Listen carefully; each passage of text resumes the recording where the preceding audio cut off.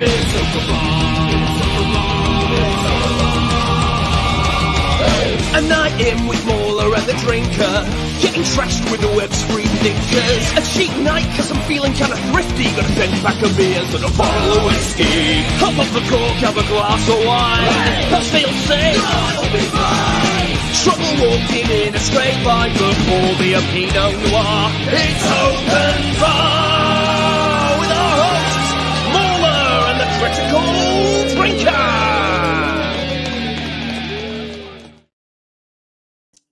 All right, hello, you lovely people. Hello. Welcome to another episode of Open Bar. It's lovely to see you all again. Yeah. Apart from you, Dave. Oh, It was worth well, statistically, there's like what 2,000 people watching right now. That's there's got to be at least one Dave in the audience right now. We weren't going to talk about him his anymore after everything he did. You know, move on from Dave. Yeah. They've ruined everything, man. This is a Dave-free zone now. I'm sorry, Dave. Don't mean to single you out, but we had to. Yeah, that's what we're all about. Victimization. Mm-hmm. Yeah, but anyway, welcome everyone. This is Open Bar number 63, and it's a pleasure to have you all. And well, we've got a great lineup of guests this evening, so I reckon we should start bringing them in. Yeah, let's do it. All right. Well, making his official debut on the Open Bar, because he just kind of gate crashed it last time, and I didn't really have a chance to introduce him or anything, but this is his first proper guest spot. It is the one and only Shad Brooks, Shadiversity, in fact. Welcome aboard, my friend. It's great to have you here finally. I'm sorry, where am I? I was just walking around UK and I stumbled into this thing, and there's drunk people everywhere. Everywhere I go, there's drunk people. I don't know where I am or what's going on, and the roads are terrible, and there's lots of stairs. And other than that, I'm going great. How are you guys? If the people are sleeping on the floor, just leave them be. You don't need to do anything about it. Yeah. Just, in the bar, they've had themselves a drink, and you know that's fine. I do agree with you, though. The roads are fucking terrible here. That's just that's part of living in the UK, I'm afraid. Like, holy crap. I was not prepared for how, like, look, narrow, I get. You guys have traffic lights on your roundabouts. And Yeah. and then when you go on a roundabout, you don't know which lane you need to get in to get onto because there are certain lanes that I don't care, like the roads, they don't give a stuff. If you're in this lane, you are getting off this roundabout. Screw you. And you're like, I didn't want to get off here, but I'm stuck in this freaking lane. And then you're gone. And so anyway, all right, that's been a nightmare. But other than that, the countryside is absolutely amazing. The history is phenomenal. And guys, I can confirm your bacon is better. Yes! You heard it here, everyone. That is surrender. The British I know. best. If there is any compliment that I could give Britain, that's probably one of the highest compliments right friggin' there. Mm-hmm. We win. Are you a smoked or an unsmoked man when it comes to bacon, Shad? I need to know. I'm not even that refined drinker. I'm just like, give me bacon, and then I eat it, and it's like, well, this is good. This is like, you know, I cook it. I throw it in the frying pan, and I cook it, and I eat bacon. No, it's really solid. Yeah, good stuff. Yeah. Good way to live. Yeah. I think so. No, there's one like awesome thing about the roads here that I love. It's you know, when you start getting potholes everywhere, it's like a sensible man like say this whole stretch of road just needs to be redone. We're just going to take it up and we'll relay it. But nah, over here we just like to patch up little tiny bits here and there and everywhere, and so eventually you just get this horrible patchwork quilt of a road that like it's all over the place. It's very special and it's very unique to Britain. I love it. I mean, it could get really pretty. Like you have these gorgeous big hedges right on either side. You can't really see anything past them, and then they kind of overgrow the road, and you're like going through tunnels of trees, and it's absolutely gorgeous. It's beautiful until you actually come to an oncoming car, and then you're like, holy crap, there's not enough room. Where do I go? So you ever been on a road where it could be so far away from civilization that it's like a big, long, narrow thing, and it goes to like 90 degrees suddenly in a forest, and so you have to stop, honk your horn. You're basically like, is anyone around that corner? Like, I wouldn't want to hit you. And I don't know what I'm going into. But also, like, all right, here's another thing, right? I never understood, like, the British hatred of cyclists. until now. I actually get it because in Australia, there's a cyclist. There's heaps of room on the side of the road, and you pass it. You never really have too much trouble with cyclists because we've got so much freaking room. Or they just ride on the sidewalk. Here, when you come across a cyclist, it backs up traffic. You legitimately they're in your way. You stop and then trying to pass them. If it's a busy road, you're having to go into oncoming traffic and everything. They're a nightmare. They take a kind of perverse pleasure in the fact that they're holding you up as well. And the thing is, no matter how many I've run over, there's always more. That's the problem. Like, they just keep multiplying, and like, I'm doing my best, but like, come on, people of Britain, you need to help me out on this one. Jeez, we have to pull together here. But no, it's a real pleasure to have you on the open bar, man. This is what happens when you come over to the UK. We actually are on the same time zone. I know, that's great. I can't. Yeah. Pleasure to be here, guys. I've been really looking forward to it, and thanks for having me. Nice one, mate. All right, we should bring the rest of our guests in. Making his return to the open bar, it's well, is it Manchester or Liverpool he's from? He can clue us in. Either way, he delivers some of the most scathing rants about modern movies and TV shows that puts me to shame. He is Reaper. Welcome aboard, my friend. All right, thanks for having me back. And it's Liverpool. I thought, yeah. I did. That's probably a deadly insult that I compared you to Manchester. I'm sorry. Yeah, it would be. I've already broke my phone. Yeah, but no, thanks for coming back on, man. And yeah, your coverage of Ahsoka has been fantastic so far. I've really enjoyed your videos. Oh, thanks. It's given me plenty of material to just criticize because it's just it's so bad. Oh yeah, we'll get into that in a minute. Don't worry. But yeah, thank you for coming on. And last up, this is making his debut on the open bar. He's a good friend of Sargon. I've been lucky enough to go on a live stream with him talking about historical war movies. But he's coming here to give his thoughts on Ahsoka and various other things. It is the History Bro. Welcome aboard. And you look very intelligent there. No, thanks for having me, Drinker. Really appreciate it. It's been a little while since I last spoke to you, and I'll be representing sort of London or the Southeast here. So, yeah, no, it's great to speak to you. Last time I spoke to you was maybe a year or two ago now. I feared that it's been an article. While, yeah, I did fear that an article I wrote on Lotus Eaters absolutely caning Scotland, well, the SNP, might have put me out of favour with you, but I don't think it's anything of the sort. So, no, again, I mean, I pay approximately 0 seconds per day attention to politics, so it's fine. I love your background as well. Like, it's a very an intellectual setting for this. Thank you. Are they even real books? Who knows? Yeah, it's a green screen, damn it. it. All real books. It's a real background. See, I want one of those chairs. Those chairs are just absolutely awesome. It does look really comfortable. Great. They would be thinking it was the volume screen in the background. Exactly. That's what you need, a brandy. And then you start reviewing things, and you're a man of culture, and it's just very fitting. Yeah. Yeah, it must be an interesting experience as an Aussie, like coming to a place that has culture and history. Wow. Well, we have culture. It's just you guys take the piss out of us all the time. I know. My one opportunity to get one over. well, I mean, the interesting thing is, though, I mean, as soon as you go back past 200 years, like, that's the length of Australia's settled colonial history. Anything further back, my history is literally here. I'm like all my ancestors, English, Irish, Scottish, and Welsh. That's them all. And so I am a product of Britain, you could say, on multiple levels. And I reckon, us Aussies, we're basically just kind of secondhand British people. See how, America and Australia are kids, and they're all grown up. So cute. Yeah. Making their own decisions. Yeah, we can sit back with our arms folded and be like, how are the kids getting on without us? Like, yeah, what's up, Reaper? Shaky at times. I was just gonna say, do you want to know the history of my city? It was the center of the British slave trade, and it made all its money from it. Yay! Legacy to be. There's some real culture. If you want to come to Liverpool, then yeah, you could see all the docks and all the boats and everything that they went on. Didn't they a few years ago, like during the mostly peaceful protest, didn't they throw a statue into the river there? Because he was like, one of the guys who'd a few places, yeah, because it's a very left. Sorry. Yeah, like he'd obviously made money in the trade, and you know, funneled those profits into like improving the city of Liverpool. So he got a statue and stuff like commemorating him, and then they were like, "Nah, it's time to take this down." So they just ripped it out of his base and threw it into the river. Well, most of the city's like far left wing. I'm like the only person who's not even left, and just like I'm miles away from everyone else. Everyone's like borderline communist. I'm surprised Shad claims to be of British stock, because I always thought he was a bloody abo myself. What gave it away? Was it my skin color?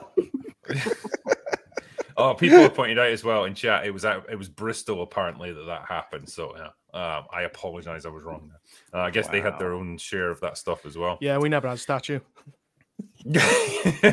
We just did evil stuff and it never got rewarded.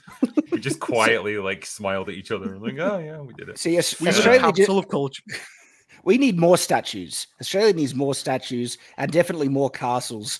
You know, like I said, you go past 300 years, we got caves. That's about it. Yeah, that's the thing. Like castles were kind of out of fashion by the time you guys got to Australia. It's tragic. I've been just going nuts seeing all the castles. They are absolutely amazing. Well, you got to defeat all your local wildlife first, so you can make room. We're still at war. That's why I'm trying to bring them back into fashion. I think castles would be an excellent addition to the eradication of the emu menace. Because you must have been surprised when people over in Britain were like, "Oh no, a spider!" And Shad would be like, "Ah," and they'd be like, "No." Well, funny thing. Do anything. I wasn't expecting to come across spiders in Britain because they're not. You know, you're not very well known for your spiders. In Australia, we are. But when I was staying at Warwick Castle, actually, a spider actually crawled out from under the bed, and I was like, "Well, there you go. I wasn't expecting to see you." And then I just squished it with my hand. You know, that's how we have plenty of spiders. They're all just shit ones, though. I'm sorry, guys. I wasn't very impressed. I mean, this was supposed to be one of your biggest, and it was about the size of an Australian 50-cent coin, and so Australian spiders would probably eat our spiders for breakfast. Not even like step on them, probably. Like I could picture it's like, here he comes, the big British spider. Shad just like flattens it with a sword. It's like, oh, is he dead already? Okay, well that's fine. That's kind of was the experience. I was like, it was a good effort, well, good try. If anything, there are allies over here. They kind of mop up a lot of the other insects, Exactly. Flies and stuff. But like for once in your life, you can let your guard down because not everything here is trying to kill you. Yeah. Well, that has been my experience. And so I have felt a little vulnerable because I haven't had a sword, but don't worry, I've already bought 2. So I'm covered on that front now. Yeah, the airlines tend to be they frown on swords on planes. It's weird that way. I've tried so many times. Just imagine trying to hijack a plane with a sword. Gotcha now. Yeah. I feel like you should get a round of applause just for the sheer balls of trying it, Like, wow, that guy really went for it. But hey, well, it's time to get down to business, gentlemen. And this business, I guess, should begin with Ahsoka, the show that we all know and love. First up, I guess we can give our thoughts in a minute on episode 3, because it's just came out a couple of days ago. But news about how well the show has been received. Samba TV, which, most of the time streaming networks like Disney and Netflix, they're pretty... They're pretty coy about their streaming numbers, but Samba TV just says, what the hell? We'll just tell everyone exactly what people are watching. And they give you their figures. Now, it's not the complete numbers, but like generally the rule of thumb with them apparently is take whatever they give you and multiply it by 3, and that's the total number of viewers. Now, what they said is that Disney's live 5-day viewership for the first episode of Ahsoka drew in 1.2 million views. Now, that's interesting because it's on par roughly with Andor, and it's less than The Mandalorian Season 3, I believe. So it doesn't look good from a viewership perspective. Yeah, that's pretty bad numbers. It is. This is a heavily advertised show as well. They really wanted this to work. So when comparing it to Andor, were those Andor figures also from the same source? Yes. Yes. So they can compare like for like, basically. And so, yeah, obviously, like you say, it's not the complete picture, but like their general, like their viewership numbers haven't changed a huge amount in that time. So it's a pretty accurate measure of how popular a show is. Star Wars is dead. A little bit of inference, right? Because Andor was once upon a time set to have a lot going on for it, as far as I knew, possibly as much as several seasons spanning all kinds of shit. Doesn't anymore. Why? Well, probably because season 1 did not perform the way Disney wanted. And now we also have to work with that it's around similar to how Ahsoka's performing, which, for all we know, cost them even more marketing than Andor did. And so it's like you have to rely on facts like these and inferences from what decisions Disney make as opposed to what they publicly announce, because they're never going to announce when a show's coming out. We're very happy to announce our show's doing really bad and nobody's really watching it. Damn it. It's like, no, they're always going to say, like, oh, it's going great. Oh, I even had a look at the Star Wars subreddit. So I was curious, and there's several posts being like, Ahsoka is like breaking records for viewership. People are loving it, hyper engaged. I was like, where are they getting that from? And it's just like, you know, fudging numbers is the term a lot of people come up with. But you've also got like a lot of people just nobody's talking about this show or what's happening in it because there's nothing to say. Most people are talking about the Sabine stab, or I mean, there's something that happens in episode 3. We'll get to it. I surely it's the case that Disney and Lucasfilm have sort of alienated their core audience years ago, though, right? I mean, the people that really care about Star Wars are mainly blokes of 40 and older who, you know, it's a big part of their childhood memories and their identity and all that sort of thing. All those guys are alienated years ago, right? I think so, yeah. Well, I mean, they made it pretty clear based on how they structured their movies and their shows, like that's the kind of fans they didn't want anymore. They wanted the new breed of fans who were going to embrace all these great new characters that they'd invented, and no one really did. The problem is they didn't attract a new audience, but they kind of alienated their old audience, and they're left with not a huge amount now. Like, who really is Ahsoka aimed at, really, do you think? What demographic of people? Well, it's aimed at Dave Filoni, basically. Right, yeah. Dave Filoni's family. It's aimed at the 20 or 30 people who watched all of the Clone Wars and all of Rebels, and still care enough about Star Wars that they would tune in for a show like this. That's who it's aimed at, and that's why it's getting such low viewership figures, because it doesn't do enough world building and enough setup that you could really just dive right into it and understand what's going on and what these characters actually mean. And so people are put off by it. I think it assumes that that these characters are much more popular than they actually are. Is it me, or does like the whole universe not seem cool anymore? Like when I was a kid, really doesn't. When I was a little kid in the 80s and a teenager in the 90s, it was kind of cool, or in a really geeky way, it was cool to sort of know about the Star Wars universe, obscure things. And now it doesn't seem like anyone cares about it at all anymore. Is it, or is that just me? No, I think you're right. Well, the magic's gone. Yeah. Right. Yeah. And it's also the writing quality. Like, if this actually had something truly enjoyable that captured people's attention, then I would be doing vastly better than what it is.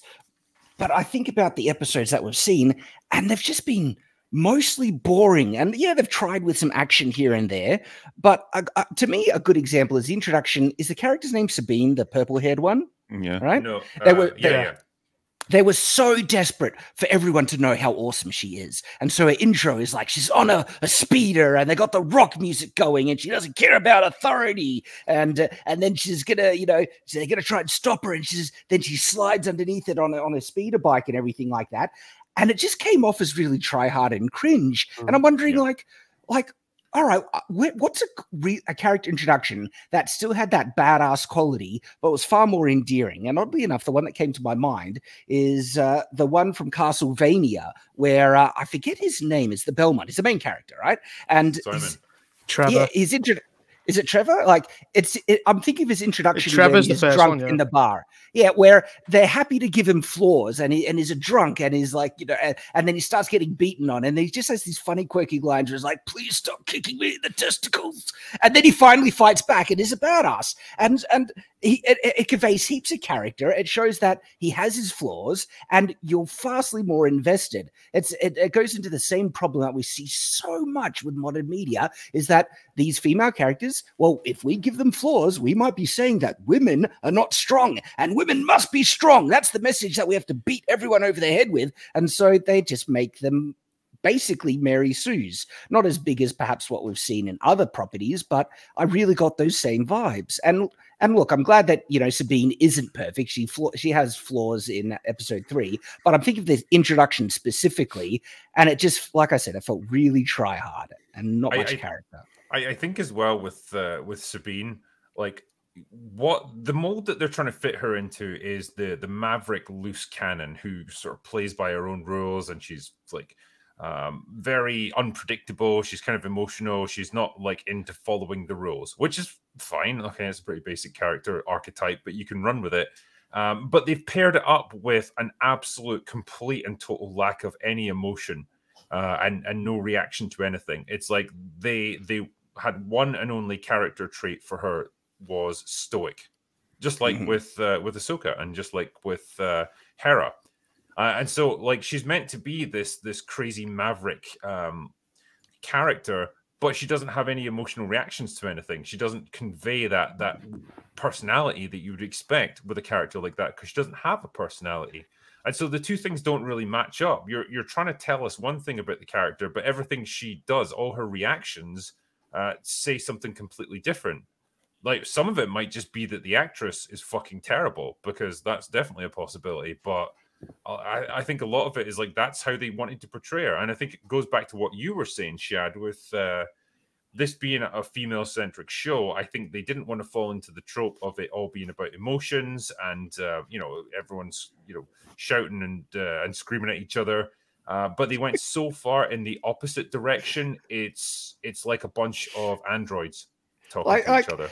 And the funny thing about that, though, right? If this show, okay, like, if it full of female characters, I don't have a problem with that. I actually think it could be really fun. And I actually imagine if they just lent into all the big stereotypes where all these girls are trying to work together, but they're just catty and they're getting annoyed with each other and they're fighting over the guy that they like and everything like that. And already you would have a vastly more entertaining show than what we have at the moment. Yeah, it seemed to me, from what I've seen, is that there's very little acting going on. Actually, like, it's almost like the director said, I don't want any expressions. I don't want you to use your face muscles at all. Like, maybe Rosario Dawson, like, narrow your eyes sometimes. That's all I want out of you. Other than that, just be expressionless. With Rosario Dawson, well, maybe she had some Botox. That's possible, yeah. With her in episode 3, particularly, I have never seen an actor look so fucking bored out of their mind as she was.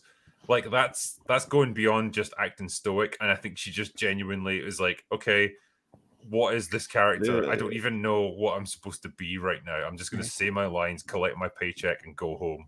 And on this note, I think one of the biggest nails in the coffins to prove your point here about that these characters have so little emotion. And at first I was thinking, all right, it might have been a mistake. It was in episode 2, but then we saw it again in episode 3, and it's basically like when they're getting attacked in these space battles and everything like that, no one's worried at all. They're just bored. No. They're actually, your life is at risk. You're getting attacked and you're sitting around like nothing is happening. We saw, the Twi'lek when she's trying to chase it. There's like a big cannon blasting at her constantly. And she's like, oh yeah, let's try and get a tracker. Can you throw a tracker? Come on, hurry up, get that tracker on. And then in this episode 3, Ahsoka and Sabine, they're in the ship. They're getting attacked and they're not even stuff. They're like, oh, whatever. It's like, well, attack is to roll the ship to the left so that I can get a line of sight on these guys. Okay, I'll do that. It's like, just they're so fucking bored. The thing that killed it for me in that scene was they were organizing it like you just said, Drinker, and then there's going to be a moment where she's going to call it in, right? And then they can sync up their moves. And so typically a character's going to say, now, like that sort of thing. But Ahsoka went, now. Yeah. And I was like, ugh, that hurt. Because think of they're obviously the point of comparison here would be in A New Hope, like the fight against the TIE fighters on the Millennium Falcon when Luke's on the guns, and that scene is really exciting and fun because you feel the tension of the chase. They seem to be taking damage as they go. There's a real urgency to it, and when Luke scores a hit, he's like, oh, super excited. And then you get, Han Solo being like, "Don't get cocky, kid." It's all great. It's like great character moments. Good action. It feels like there's stuff going on here that means something. With this, it's like, I know exactly where this is leading. But there's so many contrivances as well, because when she's shooting at them with the cannon, it just goes, "Oh, we lost them." You go, "What do you mean they lost them? They're literally in the ring." Yeah, and it's not just that. The lasers don't work. They're literally, no wonder she's not emotional. She's not emotional at all because they're getting shot at tons of times, and the ship doesn't even shake. Yeah. It's just, what is the point of those fighters? Like, they do nothing. Well, they finally had a line like really late into the action scene where it was like, "Oh, deflectors are at 10%." And I was like, "Good God, these are the best deflectors in humanity!" Like, what the fuck? But also, MauLer, when they said that, I was like, wouldn't you be a bit more worried? Like, what were you doing up to this point? I would have been getting worried when they got to 50%, and then suddenly we only have 10% left. I'm like, what the hell happened? Oh, holy crap, you guys are... Because I'm thinking, if the shields go down, you'd be dead. One good solid blaster bolt, and it's gone. And I nearly flipped out because when Ahsoka is she gets... so I don't, spoilers, we're getting into the episode already, but there's a part where the people shoot at Ahsoka's ship while the shields are down. Blasters actually hit the ship, and they do nothing. They don't even scratch the ship, and there's no shields on it. I'm like, what is going on? I had so many questions about that scene because, getting onto the hull of a ship while the shields are theoretically up, wouldn't that just cut you in half or something when you try to get on it? But also, just for the people who are watching this who might not have seen this episode, imagine that you're getting under attack by multiple starfighters, and they've crippled your ship with turbo laser blasts, right? And you're drifting. And they're swinging around to finish you off, right? In that space of time, a few seconds while they're closing in to finish you, Ahsoka has time to leave the cockpit, make her way down to the airlock, get into a spacesuit. It's got stupid bits to cover her tentacle things, even with their tentacles. It's so retarded. How'd she stick her tentacles into the thing? Yeah. It's and put all that shit on, and then go inside. Sabine, can you sit me up?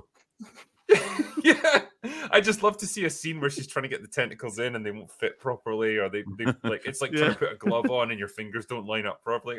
Come on! And yeah, she does all that in the few seconds that it takes for these starfighters to circle around and come at them, and then she comes out onto the hull of the ship with a pair of lightsabers. I mean, it would be like me taking on an F-22 with a club. And just being like, "Come on, you motherfuckers!" And then it works. These things could just hover. They don't have to close in on you because they're not aircraft. They could just stop half a mile away and just blast away at you and kill you, and you've got nothing. Well, then Drinker would deflect all the lasers back into him. On the point, just keep firing until she gets tired. Just fire at parts of the ship she's not even on at that point. Just be like, "What the fuck?" What Shad said earlier about the deadpan delivery of a lot of the lines. Again, can you only imagine what it's like on set that the director would be like, "No, I want you to say it with less tone in your voice. Can you say it again with deader eyes? What? Can you look more bored?" Yeah. And also, Drinker, you mentioned tension there, right? There's no tension. There's no suspense at all. It's because the characters aren't worried. They're getting attacked. Their lives at risk, and they're just, they're sitting there like they're flicking through channels on a TV show. They're just like, "Oh yeah, we'll do this and that," and that conveys to the audience. Well, the characters aren't worried. Why should I be worried? Yeah, I think I saw Rosario Dawson smiling a few times in the middle of a battle. It's stupid.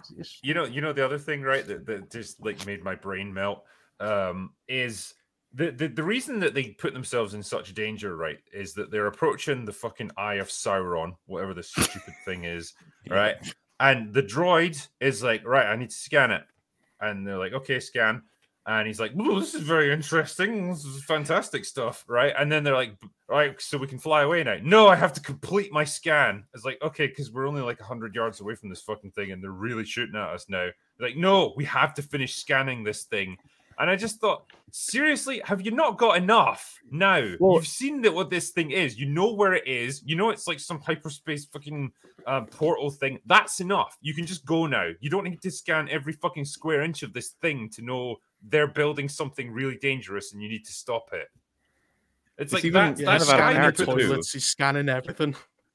The droid was specifically the one that was super protective, but didn't even like he was following rules and protocols, right? You tell me the protocol is always complete the scan even when your ship is about to be destroyed. Yeah. There's another point as well where Sabine asks him like, why did we come out of hyperspace so far away? And he's like, well, it's standard protocol to like approach by stealth. It kind of goes into a detailed explanation, and she sort of rolls her eyes like, oh, is he still doing this? And I just thought to myself, bitch, you fucking asked him what you were doing, and he explained the answer to you. Why are you getting mad at him? Yeah, it's infuriating. What is this fucking script? Who wrote this? And then, the purpose of that, like, procedure. Oh, sorry, go, Reaper. I was just going to say, what's worse is that they're supposed to drop out from a distance for like safety, and yet they get ambushed immediately because they must have known exactly when and where they were going to drop out of. How did they know they'd be there? Yes, that's exactly the thing I was going to say before. What boggles my mind is it's actually a good procedure. Space is really, really big, right? And so if you drop out of hyperspace that far from a planet, you're talking about a circumference which is 1,000 or more times bigger than the surface of whatever that planet was, right? Imagine trying to pinpoint the location of someone at that distance. It's beyond a needle in a haystack, and yet there were just people, ships waiting there ready to attack them out of nowhere. Waiting behind them. Because you've got to be further than where they are. Call me crazy as well, right? But like once you come out of hyperspace and you're just flying through regular space, like they can track you and they can detect you, right? So doesn't it make more sense to hyperspace in as close as you can, take a quick snapshot, like a quick scan of the area, and then hyperspace out again? It's like, okay, we've learned what we can here, and we're out. So it's so funny. We were there. I mean, the technology is so inconsistent with Star Wars at the moment. Once upon a time, you couldn't track someone through hyperspace unless you had a tracker on their ship. That was established in A New Hope. But of course, with the Disney sequels, they had a whole thing that they could track us through hyperspace. And so I have friggin' no idea what the technology is capable of in this point in time. It's funny, whatever the script writers say can be done. As his review highlight, imagine in one of those ships you had one of those droids from the first episode that started a self-destruct and just flew next to them, and then it would destroy everything. It's like, why not do that? I don't know. They self-destruct other ships themselves? I don't know. It's just funny as we're talking about this scene, we're drawing it back and back in terms of motivations.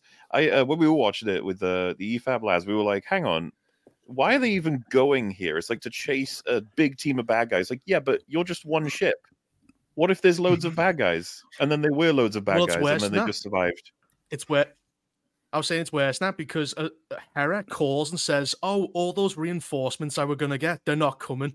So she goes, "Well, let's just keep going anweanay." I assume it's like, fine. Fuck it, we're going in anyway. But they were intending to bring a whole fleet with them, and then they're like, "Oh, we'll be just as effective as a whole fleet. We'll keep going."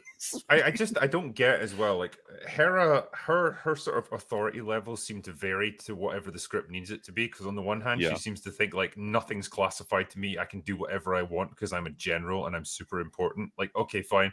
And then you want to send a mission to scout out an area where you've got reasonable cause to believe that there's a very dangerous enemy force there plotting the overthrow of your entire government, and you need to ask a Senate subcommittee for fucking permission to do that.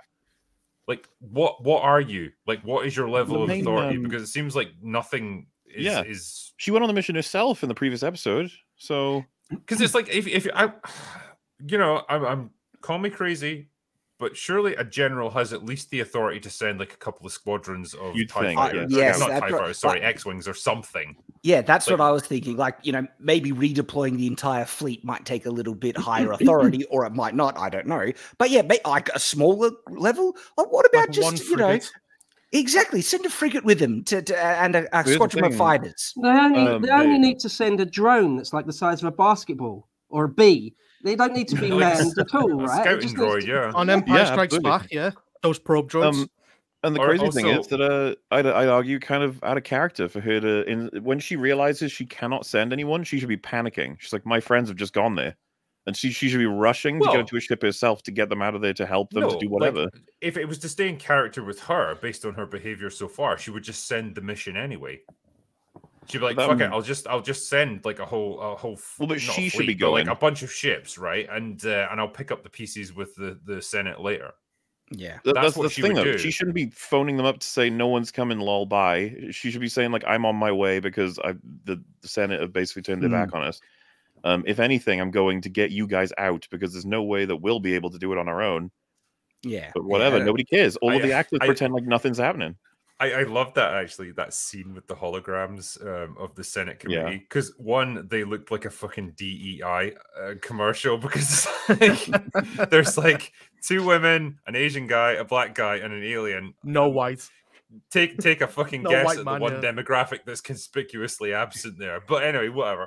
But there's a point in the conversation where they're like, we're going to confer for a little bit, so we need some we need some privacy. And she leaves the room, and I just thought, why don't you just turn the holograms off? Like, why did she have to go? You're not even physically there. But it also seemed to be like the main issue was they didn't have proof of Thrawn or proof that they were going for Thrawn. And I was like, wow, the general's word isn't enough. That's crazy. Well, okay. They say such stupid things. They're like, oh, the Empire is now scattered and their fleet is like all over the galaxy and stuff, so we don't need to worry about them. And I just thought, okay, like say for the sake of argument, there's just a random Star Destroyer like roving around. That's a pretty big fucking That's threat. a huge problem. Right? So, like that could vaporize a planet all by itself, just by orbital bombardment. If that's there, you should fucking send things. You should send ships to deal with it. Not only that, the key element when it comes to remnants of an empire that you want to avoid is like probably a leader that binds them all. That's probably the last thing something that can unify them all together. And not like, only even if there's a slim chance that he's back, it's like, well, it's worth checking out. I think you can allocate a few resources to this. And not only that, they just learned that there were Empire sympathizers that were basically running an entire construction scheme, re-equipping a fleet of ships. Like they were sending off these really key components, and they learned that some Empire sympathizers were rebuilding what must have been a fleet or something really big that required that hyperdrive. That would be such a massive alert. You would be like, holy crap, send the fleet to that location to find out what the hell these Empire sympathizers are building, because that's such a huge threat. And they're like, nah, it'll be fine. It's nuts. They're like, you just want to fight Ezra, don't you? It's like, wow, okay. I was there. I did the mission myself. They tried to kill me, the Empire-affiliated people. They escaped with the very precious resources. We don't know exactly what they're doing, other than intending to get Thrawn back to otherwise resurrect the Empire. I don't even know why she was there. Like you guys said, it's just like, can she not conduct a mission? Can she not organize a mission? Why does she need their approval? Don't you guys think that Thrawn should be a more fascinating character? Like, for example, in episodes 4, 5, and 6, or 5 and 6, when you start getting glimpses of the Emperor, it's sort of fascinating. You can't wait for the next glimpse of him. Yeah, right. You're really sort of drawn in to the whole mystery of that. Whereas for me, it seems like the he originally was. It's like, yeah, I suppose you're supposed to be this huge, giant, overarching character and everything. But maybe I'm just too cynical now. I'm too old and cynical. But I'm saying like, I don't know. I don't really seem to care about him that much, and I don't know why. Well, you're I'm with you, history bro. Aren't you? I haven't watched Rebels and only bits of Clone Wars, so I don't know anything about Thrawn apart from what they're trying to introduce us to him in Mandalorian and now Ahsoka. And I could not give two stuffs about this character. He doesn't feel intimidating. He doesn't feel like an imposing threat. And the reason why it really worked with the Emperor is Darth Vader was such a freaking badass. He was so intimidating. And then you see him kneeling to this, figure in the hologram, and you're like, holy crap, that says something. Here, all the villains have been just wet blankets, and it's been a fail on so many levels that I just don't we're care. 3 episodes down, Shad, right? And we haven't even we've obviously not seen a glimpse of Thrawn, so we don't know anything about him really. We've had some vague references to him being dangerous. Like that's not enough to make us care about this character. Yeah, and but I think, imagine Morgan Elspeth kneeling to him. Wow. Wow, but that's never going to happen because of the reasons that we all know. She kneels on his Do you neck. remember? Do you remember how He'll well kneel to done her. He'll the, kneel to her and be like, "Oh, you know what? You're the one who McQueen. He'll should turn be to Jon fucked." Snow. the glimpses of the Emperor you got in the original 3 films, how well done it was, how sort of light touch it was. Again, playing with the idea of tension and suspense and mystery. It seems like that's a completely forgotten skill, or not even forgotten, just thrown away. Well, I think they attempt it. They just don't have the talent to carry it through. Like again, the characters don't feel worried, so we don't feel worried. And the fight scene when they're trying to fight off the attackers when they arrive at the system, right? I think they tried to do emotion. Like there's one part where Sabine or whoever the purple-haired lady is, she shoots someone and she cheers, and they're trying to do emotion, but it's not carrying through. They're not pulling it off it by any means. And you're right, there's no tension there as a result, and you're not invested. Well, that was the Rey problem. Like, she comes in and shoots like 3 TIE fighters in one shot and goes, "I like this." And you're like, okay, it's supposed to be a serious scene, but she's just having the time of her life killing everyone. That's the problem. These characters are just unbelievable. Like Sabine is having fun being completely overwhelmed by like this giant ring and loads of TIE. What are they called? They're not TIE fighters, are they? Oh, they're discount TIE fighters, yeah. Those ships look awful. They look like those stupid little stunt racer things from the 1930s that would do like barnstorming and stuff, but they turned them into starfighters. Like that's literally. They even make the kind of they're modelled on Japanese Zeros. I don't know if anyone else thought that. Like World War II Japanese fighters. That I think it's just because they had the little stubby wings. It made me think of the Rocketeer when they had those little like racing planes. They just look like that kind of thing. Do you think they spent all the money on the giant ring, so they went, "Oh no, we don't have enough money left for these ships, so we'll just put like laser pointers on them"? I think so. So they just spent everything, yeah. Because their gunfire does nothing, like you pointed out. Like even when the shields are down and they're shooting at Ahsoka, and it glances off the wings and the hull, literally hits the ship. Not a scratch. Doesn't even leave a scorch mark or anything. Like I couldn't believe it. What is this? And that's the point about stakes and tension. Like, we're supposed to be worried that the shields have lowered. Well, you've shown us that they do nothing when they hit with no shields anyway. So why are we supposed to freaking care? Yeah, like the bit when like there's 6 of them initially, and then Sabine blows up a bunch of them, and then 2 of them chase them down into the atmosphere of the planet, and they're still firing away at them while the fucking zero gravity space whales are flying around as well. Like, what the fuck is this show? Anyway, he has it. But I was like, well, what? I'm even less invested now, because if 6 of these fucking things couldn't damage the ship, what are 2 of them going to do? Who even cares if they score a hit? It doesn't do anything. You're not going to damage this thing. You clearly can't. I'm sorry, Reaper, go on. I was going to say, I said Dave Filoni has this obsession with whales. Like, he must be like a gay fish, because it just keeps going. He puts them in everything. They're now like intergalactic space traveling fish. They travel galaxies now. They've got hyperspace migration routes, don't they? And do they have like a hyperdrive shoved up their arse? What do they? Yeah. How do they even? As a concept, I'm not opposed to it, but the execution is really poor. They actually look like whales, and if they migrate through hyperspace, to me that would imply that these are creatures that literally live in space. But now you have them flying in an atmosphere, counteracting a planet's gravity for some reason. They're just magical giant fish at the moment that How do they fly between galaxies? It would be like us saying, like, oh, that's the supersonic geese over there that migrate from like New York to London in 2 minutes. Those whales are just absolutely absurd. The most ridiculous, absurd thing. But just going back to the laser thing real quick. Did you guys notice, when the big ring thing starts firing its giant cannon? And the turbo lasers, yeah. It's firing like green lasers, but it's also like World War II era flak with Yeah, exploding it's shells at the end of it. exploding. Like, Yeah, exploding what is it laser exploding shells. against? Yeah. Yeah, again, it's like they took these basic concepts of, like, I guess in the same way that Lucas did, World War II flak cannons, and just said, right, we're going to port it into this space setting, and they didn't think even the slightest about how it actually would function or what it is or anything. It's just, I wonder what the process is when, like, Dave Filoni writes a first draft. How many eyes in the production staff read that and they're like, yeah, that's good, go with that. That's fine. I think he scrolls it in crayon. Really, I think with half the letters backwards, and then like they're just like, yeah, nice one, Dave. Good job. Just let him do what he wants. Well, here's his drawings. Is the final thing. I don't know.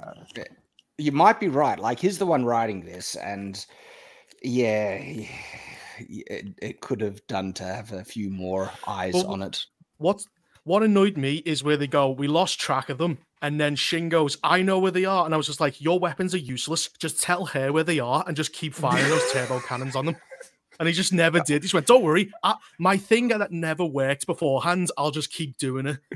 I just think it's so funny that we've lost track of them. And then you get a shot of it just drifting through the ring. It's right there. Look out the window.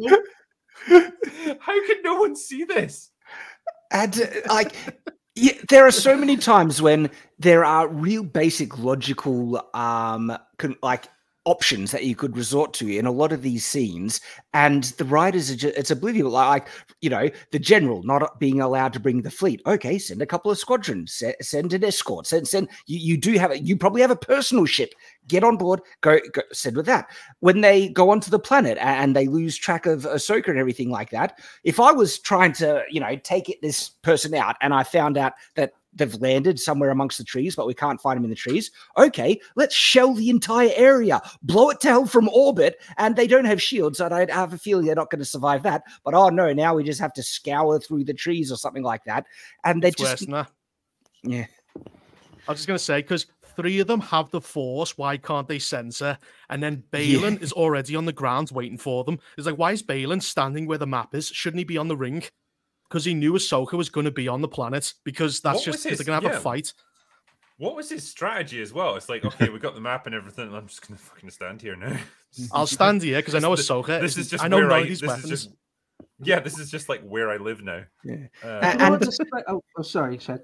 I was just going to say, because there are some people that say, well, Shad, you know, they can't resort to those options because then Ahsoka would die and the story wouldn't happen. The purpose of being a good writer is addressing those things. To me, if I was in a situation like this where, okay, I need the main character, Ahsoka, to live, all right, but then there are all these options for the bad guy to kill him, I find that as a really fun type of challenge to now this is an opportunity for the character to do something inventive to actually overcome these problems that would be coming upon her. But a bad writer, they just pretend they don't exist. So she lands and she's fine. As the saying goes, like, a character can only be as smart as their writer. Yeah, I think with like the essence of drama is that you put your characters in a really sticky situation, like perhaps on the face of it, an impossible situation, and then they get out of it. That's basically drama in a nutshell. And hopefully you don't use a Deus Ex Machina too obviously, or you don't use just some absurd MacGuffin too often. You know, make it inventive like MacGyver or something. Try and make it a bit believable. And again, all that just seems to have been thrown out of the idea, those space whales. Do you know what that reminds me of? It reminds me of if you let a little kid do a stream of consciousness, and they say something like, "Oh, and there's giant space whales now," and you're like, "Well, that's ridiculous," and be quiet. Right? Well, there's a lot to drop on people, I think, even if you've seen the fucking cartoon version, I guess. Right, to me, I just on the space whale thing, it feels like Dave Filoni is ripping off a lot of things from Treasure Planet, because they had space whales. They had a map that was a globe circular thing that you had to rotate stuff on. And even the thing that they put the map in Treasure Planet, where they land on a planet and they put it in this thing, that they have that as well. And this is like, come on. I mean, I know it's a great movie, but like, writers are not above stealing ideas from other people. Like that's the big. But he's stealing it from Rise of Skywalker. So yeah, I was saying he's stealing from Rise of Skywalker, which is stealing from Treasure Planet. So he's stealing off a thing that's already stolen. Imagine stealing ideas from Rise of Skywalker. Oh, Jesus Christ. Oh, man, this show. Oh, yeah, well, it had the same thing, didn't it? The ancient map on this thing that led to Thrawn. The same thing, like an ancient dagger, which leads to the Death Star. It's the same, like wow, they knew exactly how that thing was going to crash on the planet, didn't they? Good Lord. Oh, they could have just left already. Like, imagine it just worked out that way. They just already left. They'd already gone. They go through all this process to get to where Thrawn is, and he's already gone to another galaxy or something like that. And they got a tracker on him. If they traveled to the next galaxy, would they read that and be like, "Well, we can't chase him. Like, we can't do that. So fuck." Does that map point directly? It seems to point directly at Thrawn. So has he got like a tag on him? So if he moves, does the map move? Well, supposedly very specific. Well, you're right, actually, because I was thinking that it points to this other mysterious galaxy, that ancient people discovered this forgotten hyperspace laneway to this other galaxy that ancient people then recorded. But the map is actually pointing to a specific planet in that galaxy. Yeah, and it's pointing, and it's got a tracker on a man who doesn't exist for like another 1,000 years. So yeah, I wonder if they'll even try and address that the connection between why does this ancient map point to the current location of Thrawn, and how did they connect that one map would lead to the other? I think they're just going to ignore it. Do you actually think they'll try and address any? No, they'll ignore it completely because they're just like, no, just don't think about it. Just eat it up, you mindless fucking seals. Yeah, it's just that's all we've got with this show. And the thing is, there seems to be this weird, I don't know, like people seem to be people seem to be thinking this is smarter than it really is. That's the weird thing about this show. Like with Boba Fett and stuff, like people were unanimous and like this is stupid garbage. But with Ahsoka, there seems to be almost this veneer of like intelligence behind it, and I'm not sure where it's coming from. Well, a lot of everyone was saying it was still good. Then by episode 6, everyone went, "Nah, it's terrible," and I think a lot of it's cope. Yeah, and a lot of people don't think too deeply about it. They're very surface level viewers, and I can relate. Sometimes there's movies I go in where I just, you watch and you're not really thinking too deeply about a lot of stuff, so there's that, and with that taken in, if you think that people aren't thinking about it too deeply, nothing really has happened that's a big slap in the face to the normie viewer yet, and there's enough posturing of, like when Ahsoka is teaching Sabine in episode 3, to me that was just kind of posturing, pretending that it's better than what it really is. Because if you look closely at the moves and what you're saying, like this is actually pretty boring and basic. And why are they using like staffs that have an edge on them when they're supposed to be, represent lightsabers and stuff like that? But for a surface level viewer, they're probably thinking, this is good old Star Wars. They're talking about Force and training and all that and that. Well, I've got a question. Who is this Dave Filoni, really? I mean, who is he? Let's get a physiognomy check on him to begin with. But what was it to begin with? Does anyone know, wasn't he just a voice actor? He was a voice actor, wasn't he? No, he ran the departments. I know he's been around for a long time, but he's not a great novelist, is he? He's obviously a terrible storyteller in the true sense of the word. He can't tell a story. I think he cut his teeth on Clone Wars and then Rebels. And he was kind of responsible for them. He was under the wing of George Lucas, right? As part of why he has an affinity with the fans. What was that? It's kind of like how J.J. Abrams got a bit of a nod from Steven Spielberg once upon a time, and in his eyes he was like the anointed one, and so it's kind of the same with Dave Filoni, in that he did these relatively successful shows that were kind of aimed more for a child audience. I know they grew into something a bit more than that, but that's how he got his start, and he was seen as just almost like an heir apparent to the Star Wars lore and the Star Wars universe, and he somehow managed to make a name for himself. My question is, but why though? Because doesn't seem to be based on any real talent. Well, I can look up his Wikipedia page and see what he did. But it doesn't seem. Why give this giant responsibility to him? I think, like say what he'll do. Have to say. He's probably one of the more qualified people they've given Yeah. this work to in a while. And like At the very everyone else least- is. Sorry, At go the very Trigger. least, he's got some kind of like love for Star Wars, but Does he he? doesn't have the writing talent to back it up. Because I'm willing to the thing believe is he when loves Star Wars. He's just, Well, the thing own is Star Wars. when you've got about 200 episodes of a kids show to like gradually refine your ideas down, you've got plenty of breathing room. But when you've only got 6 episodes of this live action show where you really have to make an impact and make your point quickly and concisely, he's fallen short. That's the problem.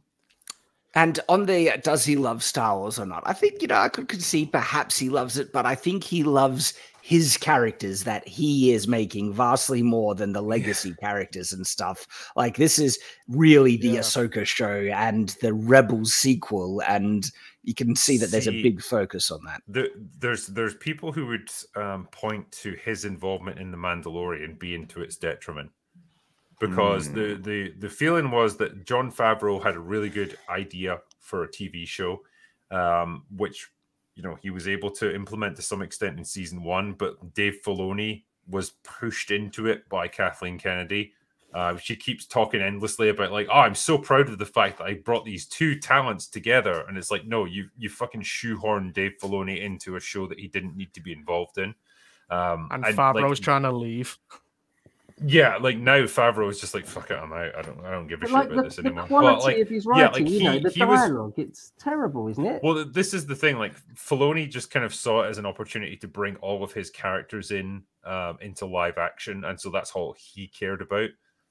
And so it became kind of to the show's detriment. And now he's fully in charge of Ahsoka because I think Jon Favreau is just like, I'm done. I'm done with all this bullshit. And so, he's not necessarily a creative powerhouse within the Star Wars world. He's created this. He's wrote this by himself. It's all, and Jon Favreau's just an executive producer. So he's like, yeah, put my name on it. Don't care. And he's got full creative control, and it's terrible. Yeah. So Drinker, about writing, right? There's more than one thing going on. There's the overarching sort of plot.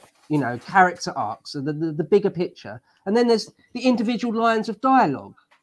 It seems like Filoni is terrible at all of it across the board. Well, this is the thing that's interesting, right? Because if you look back to Rebels and Clone Wars, these characters had a lot more life to them.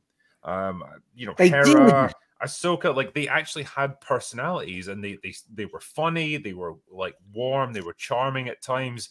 They had all these things, and it's like in this one, all of their personalities have just been bleached out, and they're just these weird robotic nothing burgers of characters. It's odd. I don't know if he had a lot of help when he did those animated shows, and it's the work of other people that wasn't getting recognized, or if he just thought I need to make it more serious now. I need to make this something that people will take seriously, and that's why the characters have got no character anymore.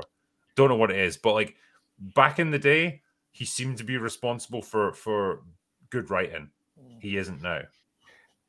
And you're right. When I think about it, I can't really think of why the difference is so striking, because I think about Ahsoka and these characters. Is there a single moment that I've considered that was fun or charismatic, or there was good banter and there was a truly elevated, enjoyable moment? And I compare it to when Han is captured by Jabba the Hutt and he meets up with Luke and is like, how are we going? Same as always. That bad, huh? And it's just a fun, witty dialogue where they're even in a serious situation, they're bantering, yet they're trying to deal with stuff, and there's good character happening there. There's none of that in this. And he was a knowledgeable workhorse. He knew all about Star Wars, and he's fine in a group. But once he left the stables, he's shit all over the place, and everything's just disaster afterwards. This is the thing. That's what he is. He's a workhorse. That shouldn't. Yeah, sorry. I mean, I think it's people rise to their level of incompetence, and this is clearly his. And yeah, it's just you promote someone beyond their abilities. This is what you end up with. And we have seen, even under the Disney umbrella, you can create something. It's not impossible. Like they managed to squeak Andor out, so it's not like Dave Filoni couldn't have put strong writing in there. It's not like someone breathed over his shoulder and prevented him. Shad said something earlier which I thought was interesting. He talked about it being try hard. I feel like quite a lot of that is going on, where all the very, very long pauses, the sort of needlessly drawn out things.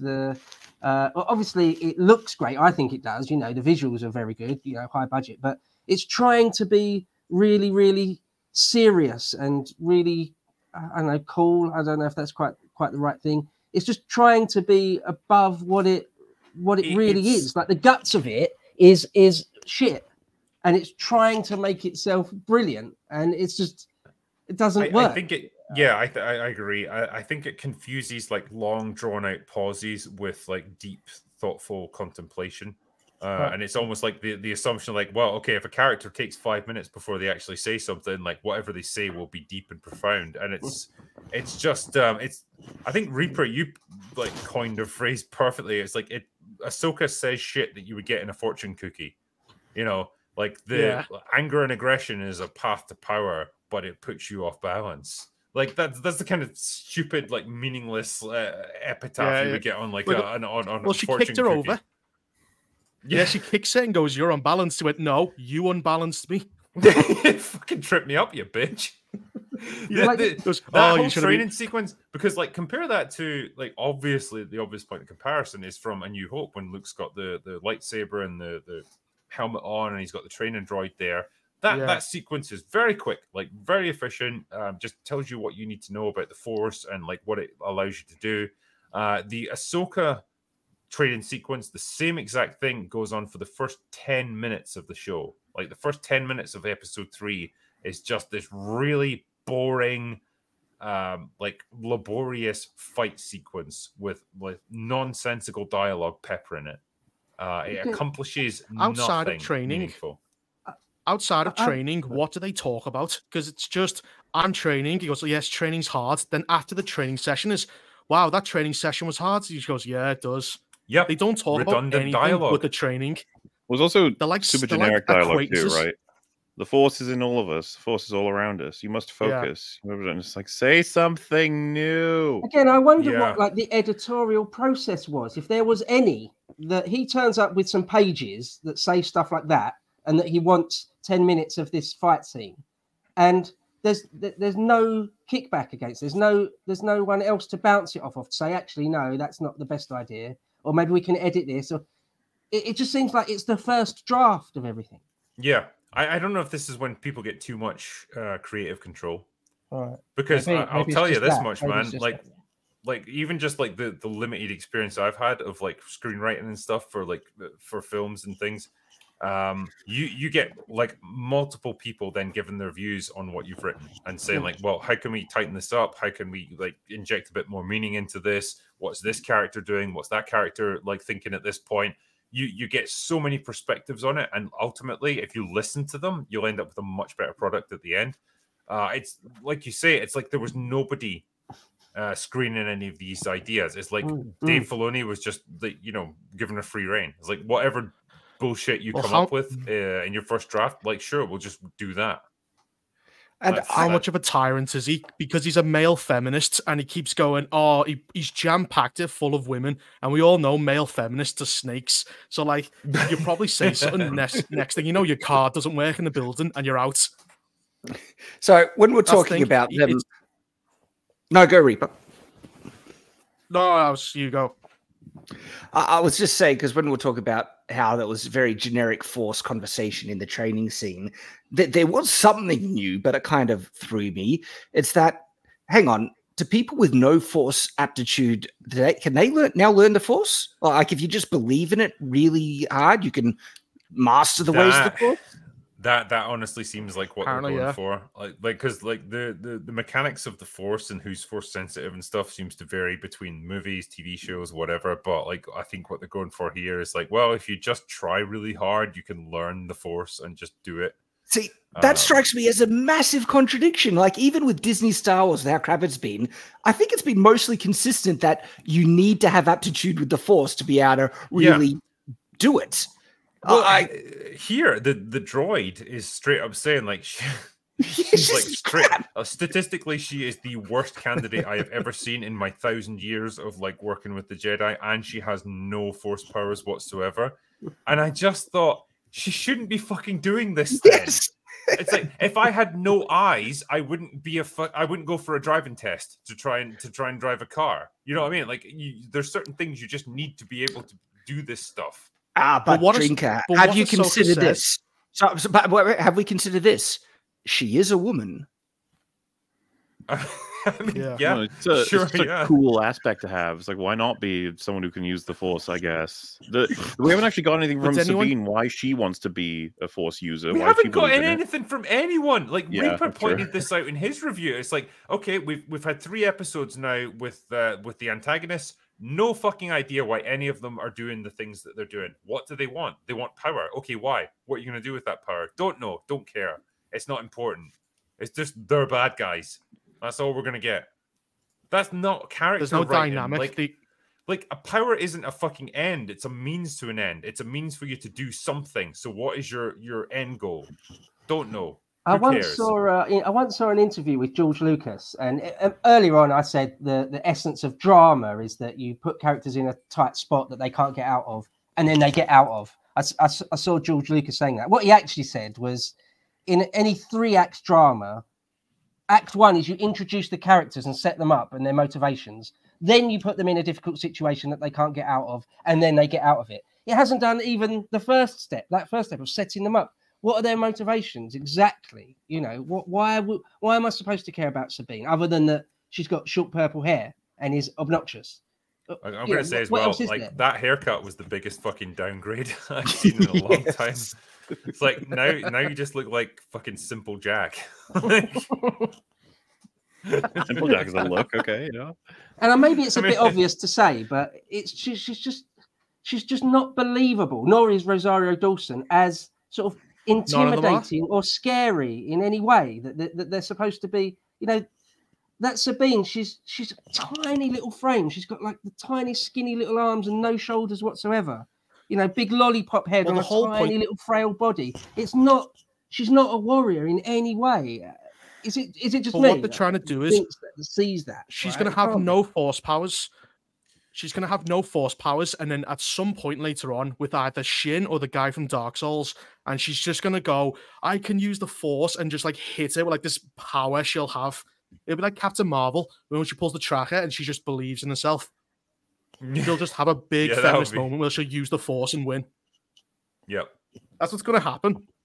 Definitely. It's like I know it's a trope these days with, like, you know, not even just in Star Wars like Rey, but in all sorts of films, like Cara Delevingne can just punch a guy and he just flies across a room or something. But it's got to the point now where it's just really annoying, you know, because most people have seen, most blokes, right, that are grown up have seen hundreds of hours of boxing or MMA, or they've been to school, they've seen real life fights, or they've been in real life fights, or they've got an older brother. They know about physicality, and it's just not believable that a little 5'2", 90-pound woman can do anything. It's just annoying to me at this point, right? Well, clearly you're a bigot if you think. Yeah. I mean, like logical lines. You need history, bro. History, proper old school misogynist to me. Like history, bro. Have you considered this? Right? They are a woman. Oh, sorry. No, yeah, of course. Sorry. Sure. Yeah. I forgot. Yes. I think I love that. That's just your point. It's like they're a woman. That's the I'll never get over Sabine punching a robot in the fucking face and it somehow stuns it. That's it. I was out of that fucking show. Yeah. Or it just waited for Ahsoka to come back instead of just leaving or exploding. It just went, nah, I'll just stay. Yeah, like we pointed out, you know, when Ahsoka shows up at that place, it should have just immediately self-destructed. It's like, cool, you'll kill her. You don't have to announce it. You don't have to try and attack her. Just tries to grab her. Yeah. Anyway, well, Did anyone think the leaks are true?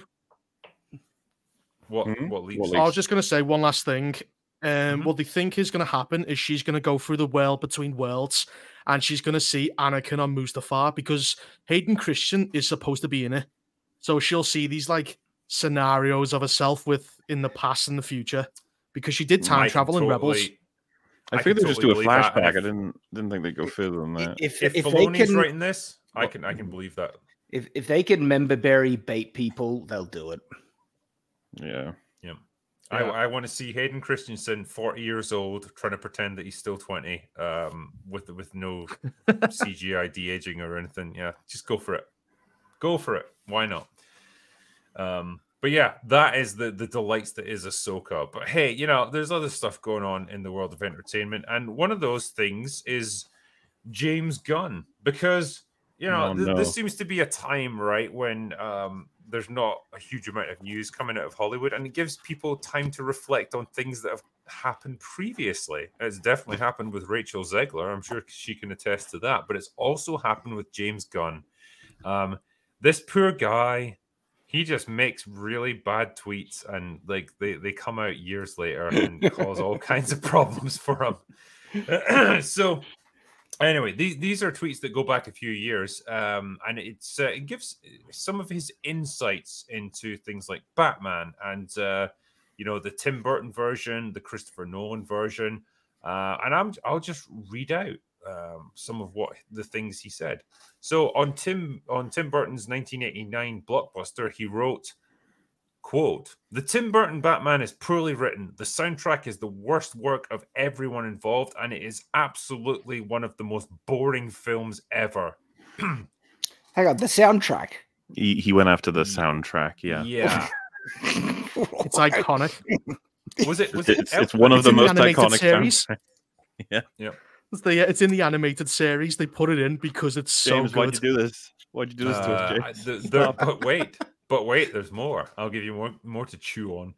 He went on to say that the reveal of the Joker being responsible for the murders of Thomas and Martha Wayne was, quote, "a nullification of the bottomless thirst for vengeance that necessarily drives Batman." Regarding the Joker, he said that Jack Nicholson's interpretation of the character was nothing more than Jack Torrance in clown makeup. And as for the hero, he found Keaton's voice ridiculous and the overall acting not even on par with the 1960s TV series. He concluded, and bear with me, and on top of everything, the dark creature of the night can't even move his fucking neck. Give me a fucking break. It's a ridiculous, awful film. Burton's Planet of the Apes was genius in comparison. So, yeah. Hang on. Well, Joker was amazing in that. What? Joker was amazing in that film. A lot of time when it comes to casting preferences, we usually go by past performances and then how they might work within a different skin. And of course, Jack Nicholson was a fan favorite choice to go for Joker. Why? Well, because he's Jack Nicholson. If you've seen him in a lot of his roles, we want him to portray a relative Jack Nicholson type person with a Joker coat of paint. So pointing out that he's just Jack Nicholson playing a crazy person with clown makeup. It's like, yeah. You're saying that like it's a bad thing. Isn't James Gunn that unconvicted paedophile? Is that the guy? Well, yeah, he did make a lot of. He's had past tweets. I'm going to call it jokes about wanting to have very intimate relations with boys. There's also that party that was held or whatever. Got him in serious trouble. But so yeah, essentially that stuff all came out when James Gunn was getting ready to oversee the entire cosmic phase of Marvel. That was going to be phase 4, was it? I think that he was going to be basically in charge of that. Yeah, those tweets came out. They had to fire him. He went over to DC for a little while and did the Suicide Squad, and then I guess they've got short memories in Hollywood when you say all the right things politically, and so they were happy to bring him on back. And so, he's back there for a little while. He did Guardians 3, and then left to do DC, to oversee DC in its entirety again because it was a bigger opportunity. So he's a bit of an interesting one, is James Gunn. I don't quite know what to make of him on a personal level, but I tell you, the things that he joked about, I wouldn't joke about stuff like that. And, I'm a drunken asshole. I do have a question. I'm wondering where this kind of critical eye was when it came to The Flash. Oh, well, so that's the thing, right? So there's people in chat who are going like, you know what? He's right about Batman 89. There's plenty of people who don't like Batman 89. I understand. But when you combo it up with him saying that The Flash is one of the greatest superhero movies of all time, it becomes very fucking confusing. Well, Yes. here we go as well. Not a good he has look. things to say, like, because people tend to look at the Christopher Nolan Batman trilogy as being pretty good, generally. But James Gunn had his own things to say about this, and I'll give you a quote here. Quotes. Listen, I've got problems with both of Nolan's films. I don't think either one is a classic. I guess this is before the third one came out. And I don't even really think that Batman Begins is any good.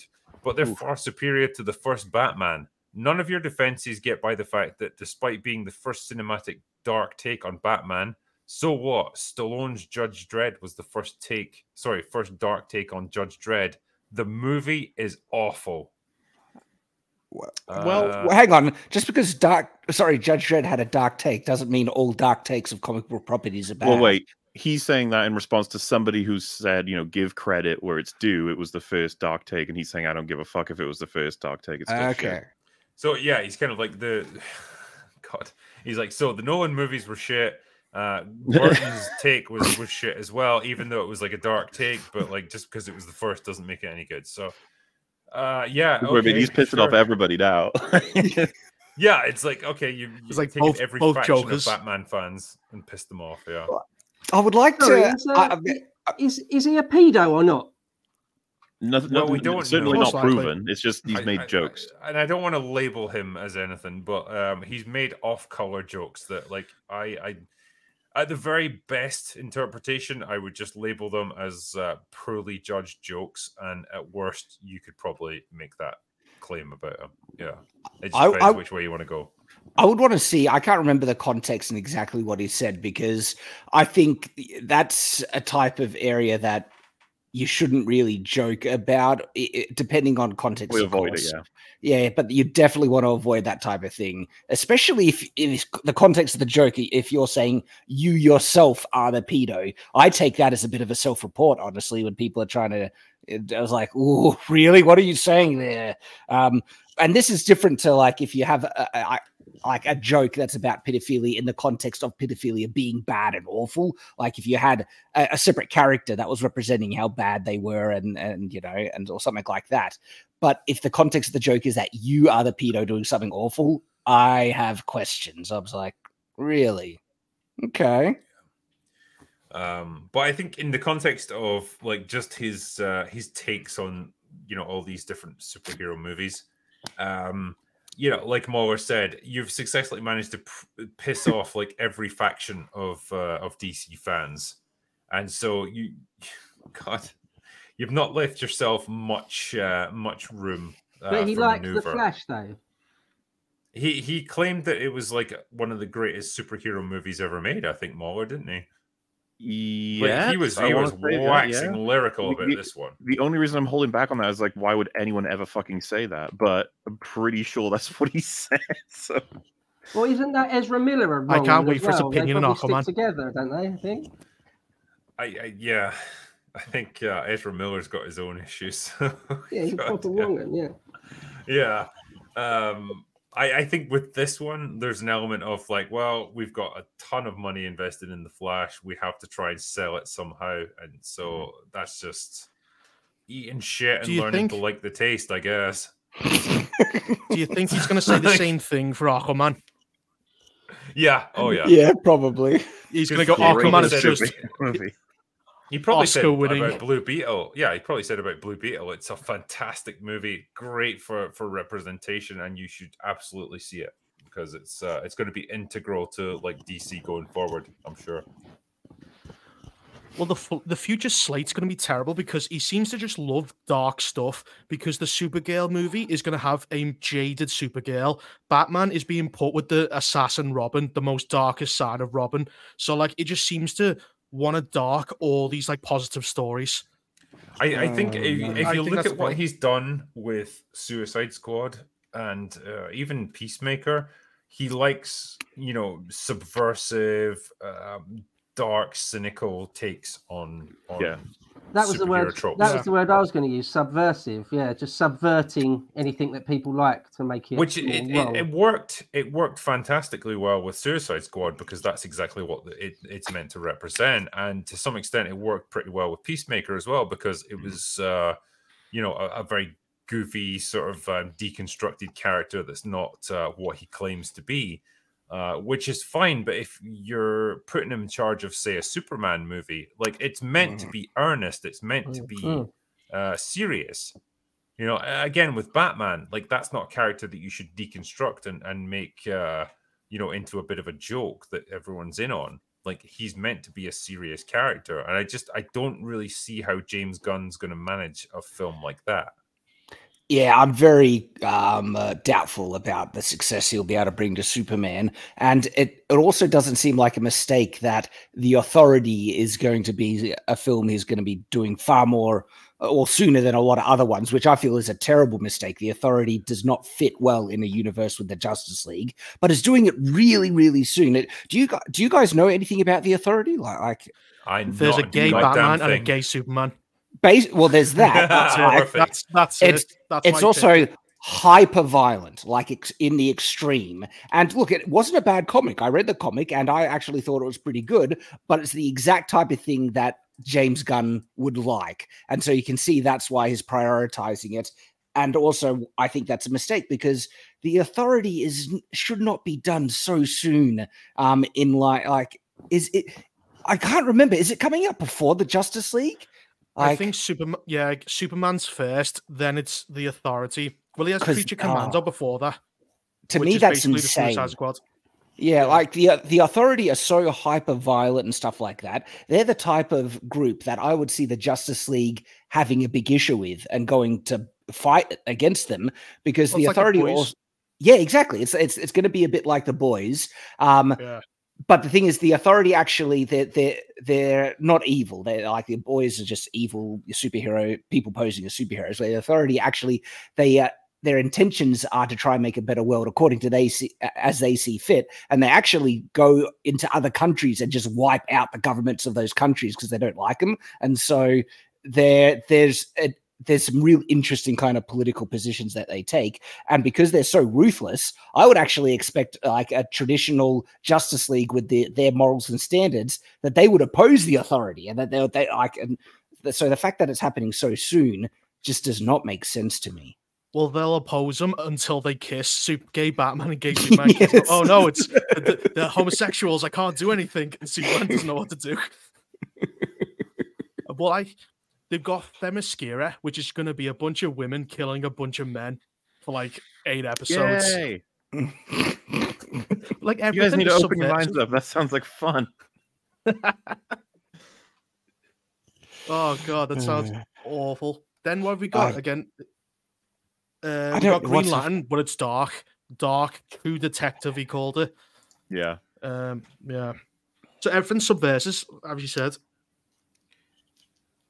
So yeah, like I think with James, like there's like two prongs to this problem. Like one, he's trying to reboot a pretty unhappy cinematic universe at a time when people aren't really that interested in superhero movies anymore, with a bunch of movies that really only appeal to him.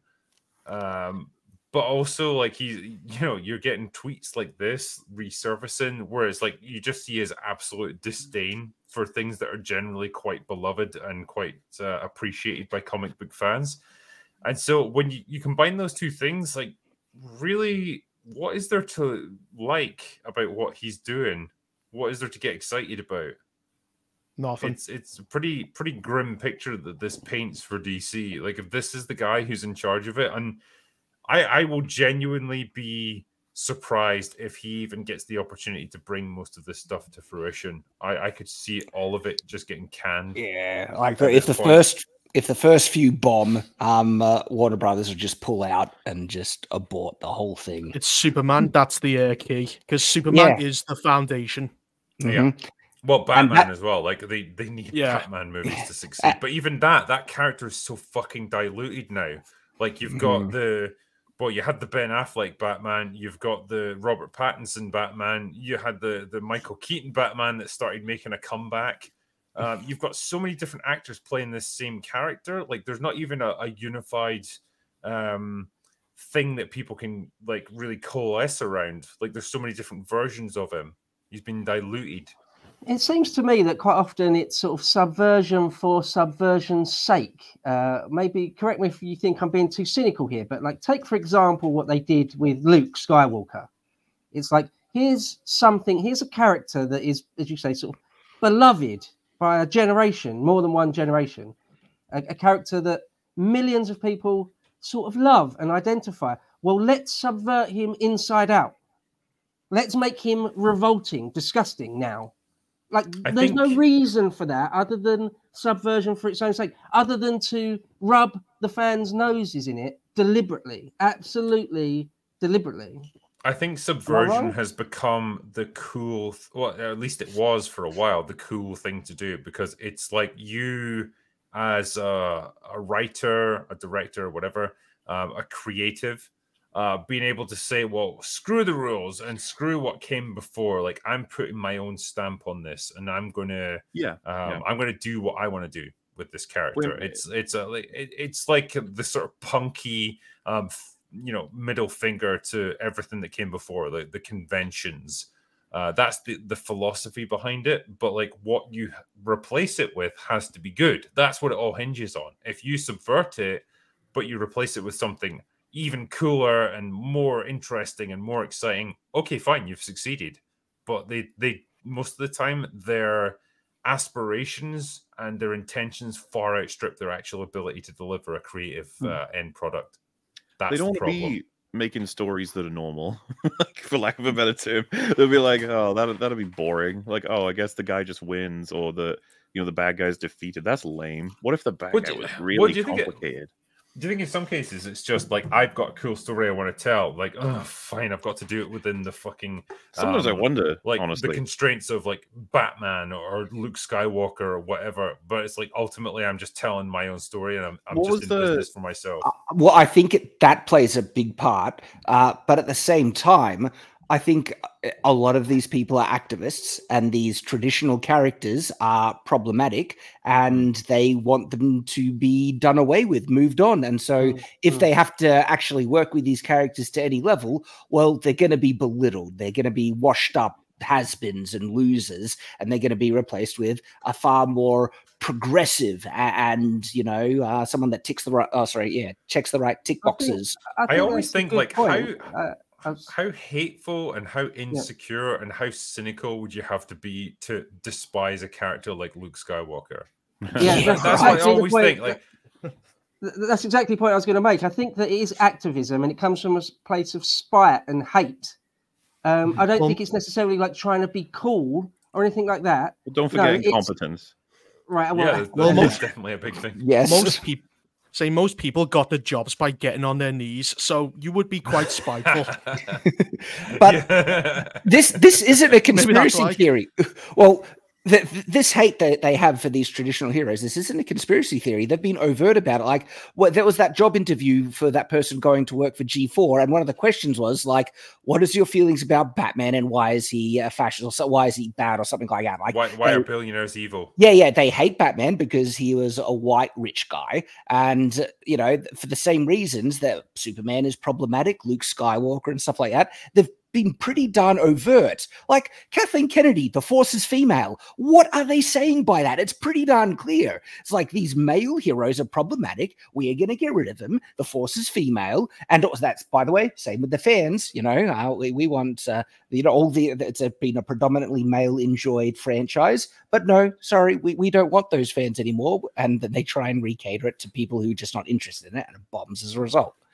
I always laugh at it when they try to do it and they think they're being really subtle, but like when you see what they're doing, it's like, I don't know, say for example Falcon and the Winter Soldier, when he's like having a rant, it's like against that senator guy. It's like, well, okay, you have to rant against a man because you can't possibly criticize a woman. Like the the senators meeting that we just like referenced in the latest episode of Ahsoka. It's like you've got everyone represented except like white guys. Like it's just interesting.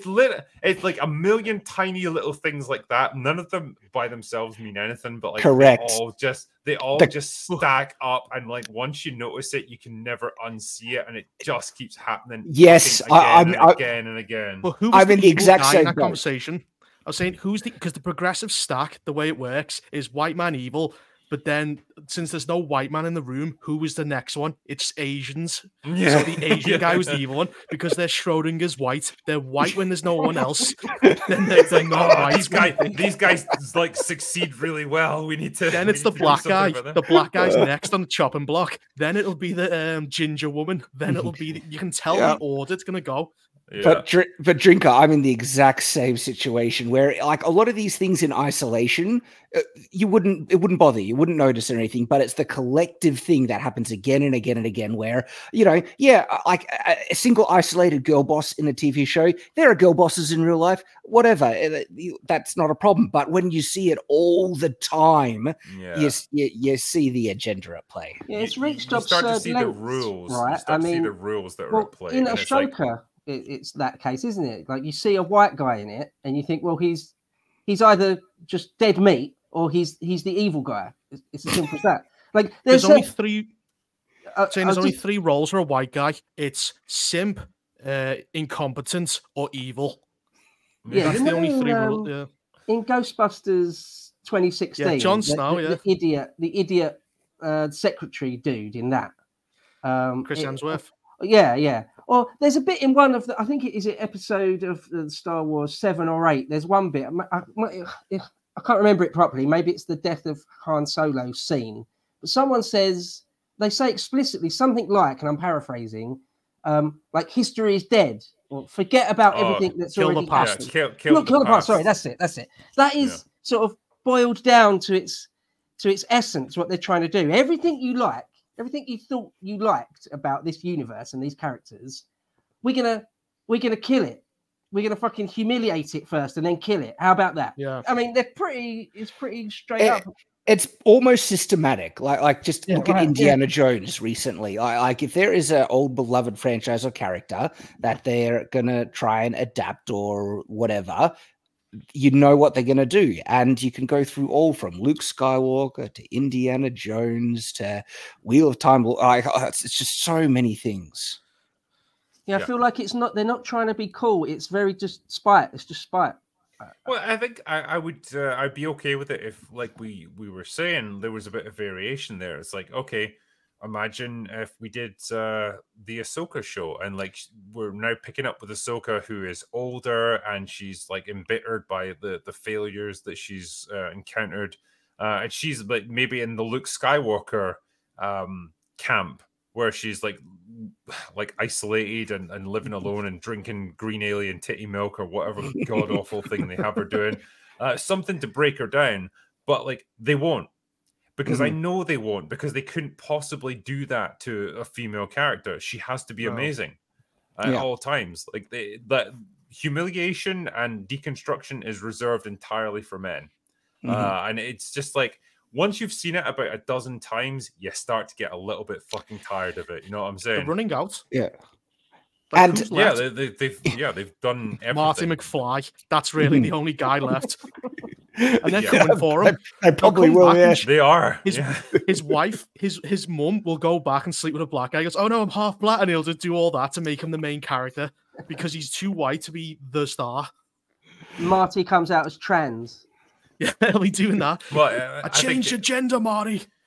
I think if they were ever to remake Back to the Future, like Marty would be a black teenage girl, and she would go back to the 1950s, and it would just be a commentary on how racist it was. Yeah, you're right. 100%, that's what they would do. And I know they couldn't fucking help themselves.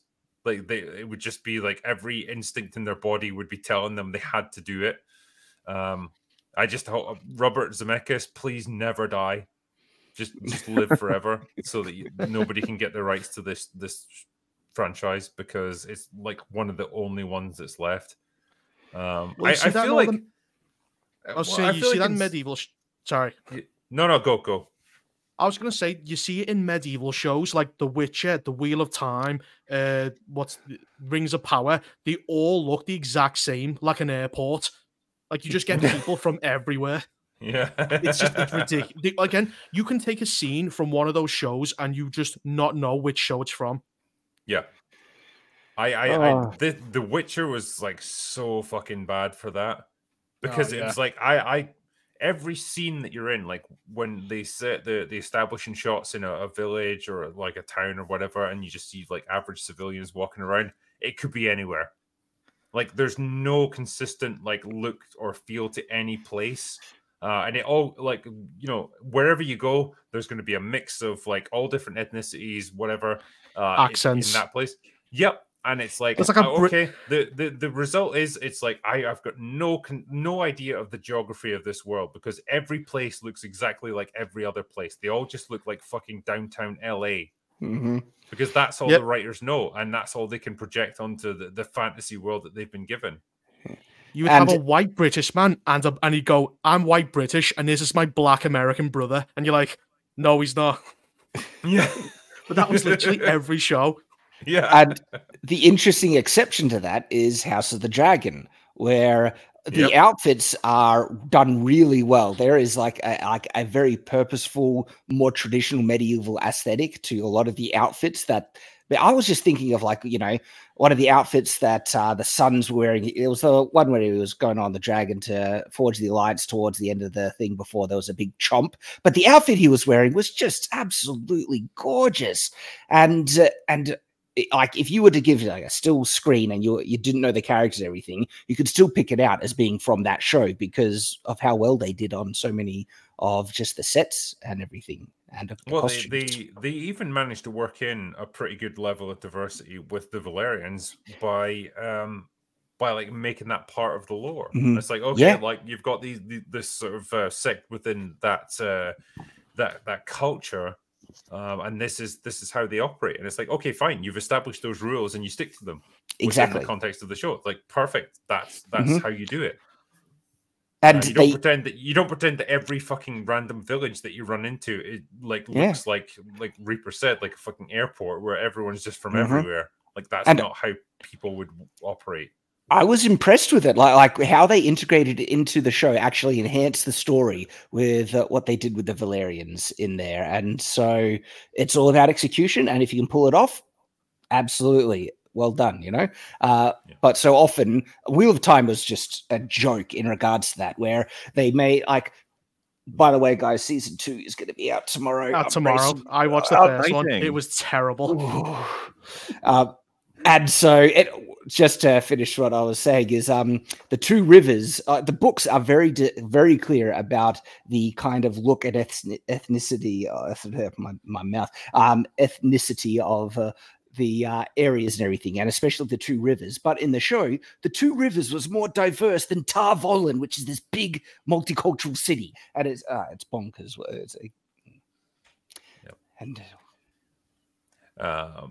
But, well, gentlemen, there's one other thing I was going to cover tonight, and that is, I know you're all big fans of Captain Marvel. Like, we all are here, and we want to see it succeed. But the future of the franchise is in doubt. And brace yourselves for this one, because this came about like a week or so ago, but I wanted to cover it now because I've never had a chance to get onto it yet. So... Nia DaCosta, the director of The Marvels, which is effectively Captain Marvel 2, was talking about the prospects of the franchise moving forward. She said that she had shared her future ideas with Marvel Studios head Kevin Feige. And apparently, according to her, she received a mixed reception from him, sometimes thinking that, hey, I've got a movie going, and other times feeling that there's a whole other plan that I'm not part of. She also went on to say that in terms of women-led films and women as superheroes in particular, and excitement around that, I think it's just about whether or not the movie's good, especially now that there are more and more action or superhero movies with female leads. And I just thought, oh, you're almost there. But like, if you're going to hang your hat on whether or not your movie's actually good, in terms of getting like future sequels. I'm not sure if Captain Marvel 2 is the way you want to go. It's not the hill I would want to die The on. odds That's are for not sure. favoring you. No. What a crazy No. thought of trying to make it a good film or as good as possible. What a crazy. The I villain mean, has a grill. Well, you'll be pleased to know, right? Because it's going to be funny, right? She said the biggest difference between this and the other MCU movies to date is that it's wacky and silly. Yay. The worlds that we go into in this movie are worlds unlike others you've seen in the MCU. Bright worlds that you've never seen before.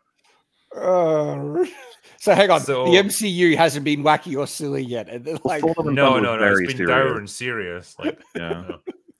And I Thor: Love and just Thunder was thought, dark. I just thought, like, what balls on this woman to say, like, well, the success of this franchise is going to depend on whether or not Captain Marvel 2 is good. It's the quiet part out loud. She just said what we all knew. They just get hired because they're terrible and because they're women. I So just it think almost- there's almost this there's this slight hint of like reality starting to creep in where she's like, people are kind of over superhero movies now, and if anyone's going to watch them, it has to be really fucking good to attract people's attention. It's almost like the next step is to say, my movie isn't it. But she's not going to say that. No. You wonder sometimes what planet they're on, these sort of, well, progressive, for want of a better word, there's all sorts of words you could use, but sort of, what planet are they on? Like, what could they possibly be thinking? You know, she wants to make it wacky. Are you kidding me? Are you kidding me? I think at this point it's just like we're throwing anything we've got against the wall. It's like, what can you say to recommend your film at this point? Like, I don't know, it's wacky and funny, I guess. Sure, yeah, okay. Let's go with truly that. know they have nothing. They have absolutely nothing. Yeah, I mean, because like in the past you might have been able to say like, well, it's got Brie Larson in it. She's a big star. Theoretically. Yeah. In 2023, not so much. They put her with two diversity hires, haven't they? Miss Marvel and Monica Rambeau, who look just as boring as she does. Yeah, I mean, I never understood what even she was, because she went into WandaVision, walked through a barrier, like an energy barrier, and then just became a flumpy, like, I can absorb energy kind of person. That's what I do. Yeah, sure, okay. Make loads fine. of sense. That's what you Wait. are. And like then Ms. Marvel, like nobody in their right mind watched her show, so they don't even know what she is. Like, I don't know, could she make her fists really big so she can punch things extra hard? She's a knockoff Green Lantern. Like Marvel has think been so, yeah. desperate to make Miss Marvel a thing for years. They have been pushing that character so much and failing almost like every single time. No one is interested in this character. And I actually gave Miss Marvel, the TV show, a go. And I actually thought it wasn't the worst thing Marvel had done. I've checked out. I was not interested in it. It was a teen girl, show made for teen girls. I thought the main actress was actually really charming and she did a great job. But I checked out because I just wasn't interested. No one was interested in it. And you're right. Like, these are the characters they're trying to attract people to the Marvels. It's not working. What happened to the She-Hulk show? Did that die on its ass, or what happened? Are they getting a season 2? Because I heard rumors. I've only seen a headline. I don't know if it's true or not. Right. Yeah, that's up there with Velma as like legit one of the most despised shows of like modern era. But here's another thing, and maybe I could be accused of being in sort of very real sense an old school misogynist for saying what I'm about to say. But lots of women in the real world, actual real life women and girls, they don't aspire to be a massive hulking She-Hulk type Miss Marvel, super badass hardener. They don't want to be that.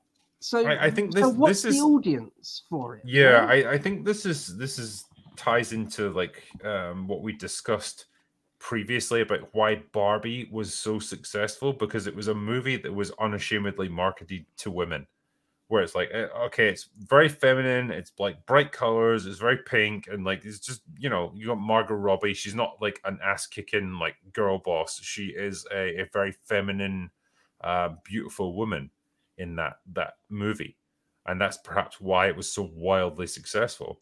The problem is that they've tried to bend traditionally male franchises, whether it's Star Wars, whether it's Star Trek, whether it's Marvel, around women to try and make it appeal to them, and it hasn't worked, because by and large, yeah, that's not their interest. It's not their power fantasy of being like a big hulking powerful superhero.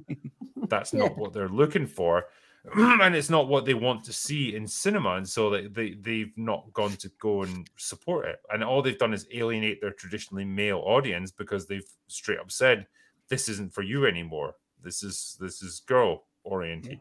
Yeah, like women aping men, right? Most blokes just find it stupid or absurd or laughable or something. Most women don't really like it either. You know, like, I think it was you, Drink, or maybe it was somebody said a long time ago, again about Ghostbusters 2016. You know how like Kate McKinnon stands, the way she holds herself in her gait, like pretending to be a dude.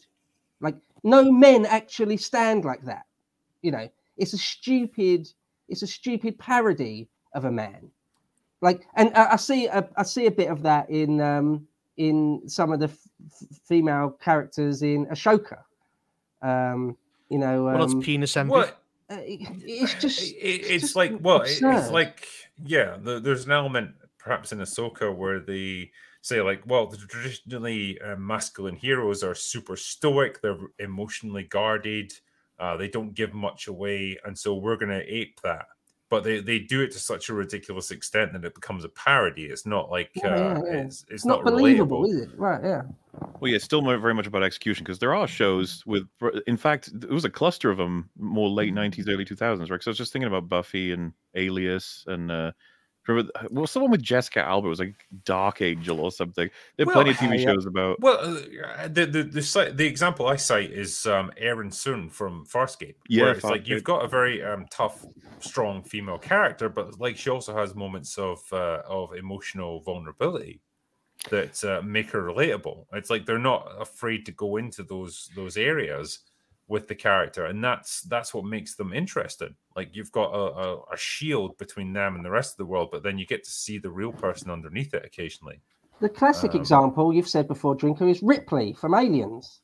Like a true, believable badass and sort of emotionally fragile and just all of those things, and nobody hates her. You definitely empathize with Ripley, right? So it can be done. It can absolutely be done. Yeah, I mean, she worked so well because she was the voice of reason. She was the voice of the audience. Like, you know, for so much of the first Alien movie, it's like, no, we shouldn't let this fucking crew member who's got an alien parasite attached to his face into the ship. Like, that's really dangerous. We shouldn't do that. You know, gets overruled, but like, and she gets scared and she gets you know, freaked out by stuff that happens because that's what the audience would feel. I just say, because I fucking adore Alien. That bit of writing is so good. That would be normal in terms of a sort of precaution or protocol in the future. It will be when someone gets hit by something on an alien planet, we don't let them on board. And so why does he get on board? Because Ash lets him on board manually. Yeah. Why does Ash do that? Because he's under command from Wayland Corp to get that alien on board. It's so fucking good. You don't even get that at the time. You're like, why did that just happen? It's like, but like his explanation for why he did it makes sense in the context of like what you saw. Like that's why it works on two levels, and it carries over into the second movie where she's like, you know, recognizes like, well, okay, if these Marines fire all their pulse rifles in this like highly dangerous reactor area, isn't it going to cause an overload and blow the place up? Oh shit, we never thought of that.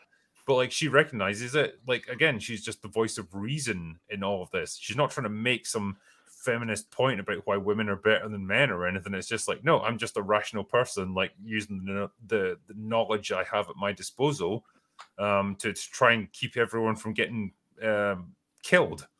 And she's Well, like, that's great. Like we get her, but like we totally empathize with her because she's us. Yeah. She's like a She legitimate badass that can kill a queen alien. She's like more badass than Marines, but she's also a mother to Newt, basically, some sort of surrogate mother. And it works. She doesn't have to be a parody of a man in any way. Yeah. That seems to be a big thing that modern writers are missing, because like when I'm writing characters, right, of course, a big distinctive element of their character is their gender, male and female. And so when I'm writing a male character, what are the male characteristics I'm going to give this character? And I'm going to make ones that are more emphasized and pronounced and other ones that are lesser. And same with female characters. What are this character's feminine characteristics if they're a woman? Because they should feel like a woman if that's what they are. Where in these modern characters, Ahsoka is a great example. Like, what are Sabine's feminine characteristics? As like, can we name any? She has a Karen haircut. Yeah, Barney. And the contrast is stark when we compare someone like Ripley, and one of the more recent actual good examples is Alita Battle Angel. One of the reasons I love that movie is the character. She was great, and they allowed her to be distinctly feminine while also being a legitimate badass, and I just love the film as a result.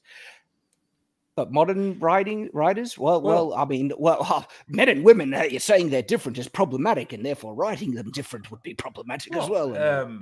Well, one of the good movies that I saw relatively recently was Fall. You know, that one about the two girls who climb up to the top of a TV tower, and they get stranded up there. The ladder collapses behind them, and they're stuck at the top of this thing, and they're just on this tiny little platform. They could fall off at any moment. The main character in that is a deeply flawed character with all kinds of hang-ups and traumas that she's dealing with. But you absolutely get behind her because you can understand where she's coming from, because she's an empathetic, well-written character. Again, that's just it's not difficult necessarily. It's just like you have to be willing to let your characters have a little bit of vulnerability and a little bit of, flaws and human frailties. Well, who's Once writing you do them? that, the audience is going to empathize with them. It's just human nature. Who's writing them though? Because Dave Filoni's a male feminist and he's writing Ahsoka. And most of the other people are 30, 40-year-old women who have made mistakes. And instead of going, oh, I need to examine my life, I'm just going to write horrible versions of myself. In all that's why these are women, because the women writing them and the male feminists are just bitter, angry people. I mean, you're right. A good example I thought of is one of the best films I've seen in the last few years was Dune. I love the original novel, the first Frank Herbert Dune, and the character of Jessica, Paul's mother. That's a good, strong female character that isn't trying to be a man, isn't trying to, beat people up or shoot loads of people or be a soldier or stand like a man stands or anything like that. And yet she's genuinely really strong and really I think she's a great character. I mean, it carries over from that carries over from the books when the Bene Gesserit are like this order of what would you even describe them as? They're like kind of a combination of like prostitutes Illuminati. and assassins. Yeah, like they're also like a religious order, aren't they? The Bene Gesserit, they're all of those things. Yeah, like they basically do subterfuge. They manipulate events behind the scenes, and they get people into positions of power or next to people who are in positions of power so that they can influence them. But like they're the book is smart enough to portray them as they don't prevail through like force of arms. They're not powerful warriors necessarily. Like they're more subtle than that. They're spies. They get to people through manipulation. Well, they have rather kids. than just overt force. Yeah, like it could be anything. Like they're concubines. That's how they do these things. And that's an interesting thing to play with your female characters. Like you don't have to make them warriors who swing axes into people's faces and they're just as physically imposing as men. Like they can be more subtle than that. And that's I suspect they might lose gradually with the Dune movies, because they wouldn't want to portray them that way. They have to portray them as being the equal of men physically. Of course Doesn't they Paul do. have like Paul has like a mistress and he marries other people, and it's like, are you really gonna have him like just treating women like that? It's not gonna happen. Yeah, I don't. Yeah, I don't think they would go down that road. It would No, just be he'll get dumped and he'll just start crying, listen to Nickelback or something, and then he'll go and get married to another girl. Because that first movie was really faithful to the novel, like Yeah. really, really, really faithful for once. So I wonder pretty much was, what yeah. they're going to do. I wonder, where they're going to go with it, because Paul is a complicated character, isn't he? Well, I think, yeah, this is what might not translate into the movie quite so well. Is like Paul's not necessarily a character that you're meant to cheer for, especially Right. when you see what he becomes. Mm. It's like it's the whole point of it. It's like a cautionary tale about the allure of power and what it does to a person once they win their battle. You know, because Paul doesn't necessarily become a good person, and he makes a lot of bad decisions along the way, and a lot of people suffer because of what he does. I don't know if they'll be able to convey that in the film, or like if they do, I don't know if audiences will get it. But they already changed stuff. Like they didn't call it a jihad; they call it a crusade. And like they've race swapped one or two characters, so you can see it creeping in all these little changes, and you see whether or not that affects the second or third film coming out. Yeah, I mean it's going to be years before the next one comes out anyway, because it's now been delayed until 2024, I think. So there's only the Marvels. Yeah, that's it. That's what It would have been to fun look forward to have the Marvels versus Dune 2. That would have been cool. But oh well. Yeah. Competing for IMAX screens, but now the Marvels gets to enjoy all the IMAX screens. Go nuts! I'm sure everyone will take advantage of that. Yeah, I'm sure it's really going to help them. Well, we had Barbie and Oppenheimer, and well, apparently Oppenheimer beat Barbie today for the first time ever in the global like daily box office. So Oppenheimer had legs, didn't it? I mean, yeah, like what was that, a month ago that it came out? Yeah, it worked out. Good for you, Nolan. Good for you. Were they talking about it breaking $1 billion potentially by the time it's done? Yeah, and it's only got Joker to defeat now for highest box office for an R-rated film of all time. Let's see where it's sitting right now. Okay, so, which I want. The Barbenheimer, yeah. So, it's sitting at 788 million right now. So that's got a ways to go if it's going to reach $1 billion. Like I don't know how much longer its theatrical run's going to be. Potentially because there's nothing else that's going to come out. Like maybe it'll just be still showing this time next year. Who knows? So how's Blue Beetle going? Oh, it's making all the money, Chad. It's so popular. Everyone's watching. That's coming out on streaming already, isn't it? Dude, that one among many is the one where people are like, what the fuck are you doing, DC fans? You gas up all these movies, talk about how great they are online, and then you don't come into the fucking theaters to watch them. What's going on? Are you ready to have your socks blown right off your feet? So, yeah, Blue Beetle, worldwide box office, 83.6 million. Wow. How much was the budget? About 150 million that they admit to. It's probably, realistically, and I'll say this, it's probably more like 200 million plus advertising. Yeah, if you do the marketing on top of that. Can I ask you guys, when was the last time you went to the cinema? Do you go to the cinema often? Because I haven't been to the cinema in ages, and I mean like 5, 6, 7 years. I can't really remember the last time I went to the cinema. I went the last time I went to the cinema was a few weeks ago. I went and saw Gran Turismo, and that was because it was a free screening because I've got an Odeon fucking membership thing. That was it. Sometimes sometimes yar mate. You know, I go far more often. Jack Sparrow loads of times. He's great. Yeah. I go far more often because I try to review films. If I wasn't reviewing them, I wouldn't have watched Blue Beetle. I wouldn't have given a stuff about a Flash. Like so many, I definitely wouldn't have seen Barbie. So many films I just would not give a crap about and wouldn't have gone to see. I just put a bootleg copy on my videos. You can see the SOT lights just flying around the screen. I guess ask the wrong group of people that are professional movie reviewers. The answer's going to be, yeah, we go all the time. What are you talking about? It's yeah. Like every movie that I review, I totally go to the cinema and watch it. Sometimes I even travel to America when it's not been released in the UK because or India. I would not dream of circumventing, worldwide copyright. That's the lengths we go to. Funny thing, that's how I was able to see the Blue Beetle, because it wasn't getting released in Australia for like another month or so. But I was in the UK and it was out, and it's like, oh, I can actually watch this for, the FNT review. So catching it. What do you reckon, gents? Should we do a few super chats? See what people have got to say to us this evening. All right. I'll do it. RRTNZ says, "Hail Drinker, great to see you still regularly supporting smaller channels. Nice one, mate. Chuck Norris would approve, which is good because he can punch you so hard that you'll bleed someone else's blood."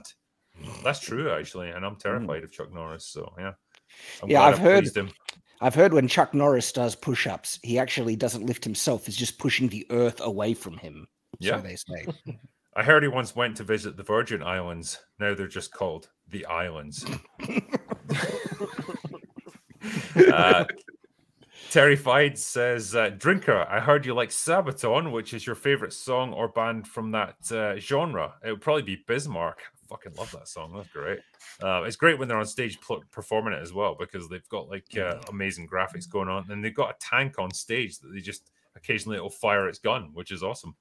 I love The Last Stand from Sabaton. That song goes so hard, man. I friggin' love it. Yeah, Ghost Division's another good one.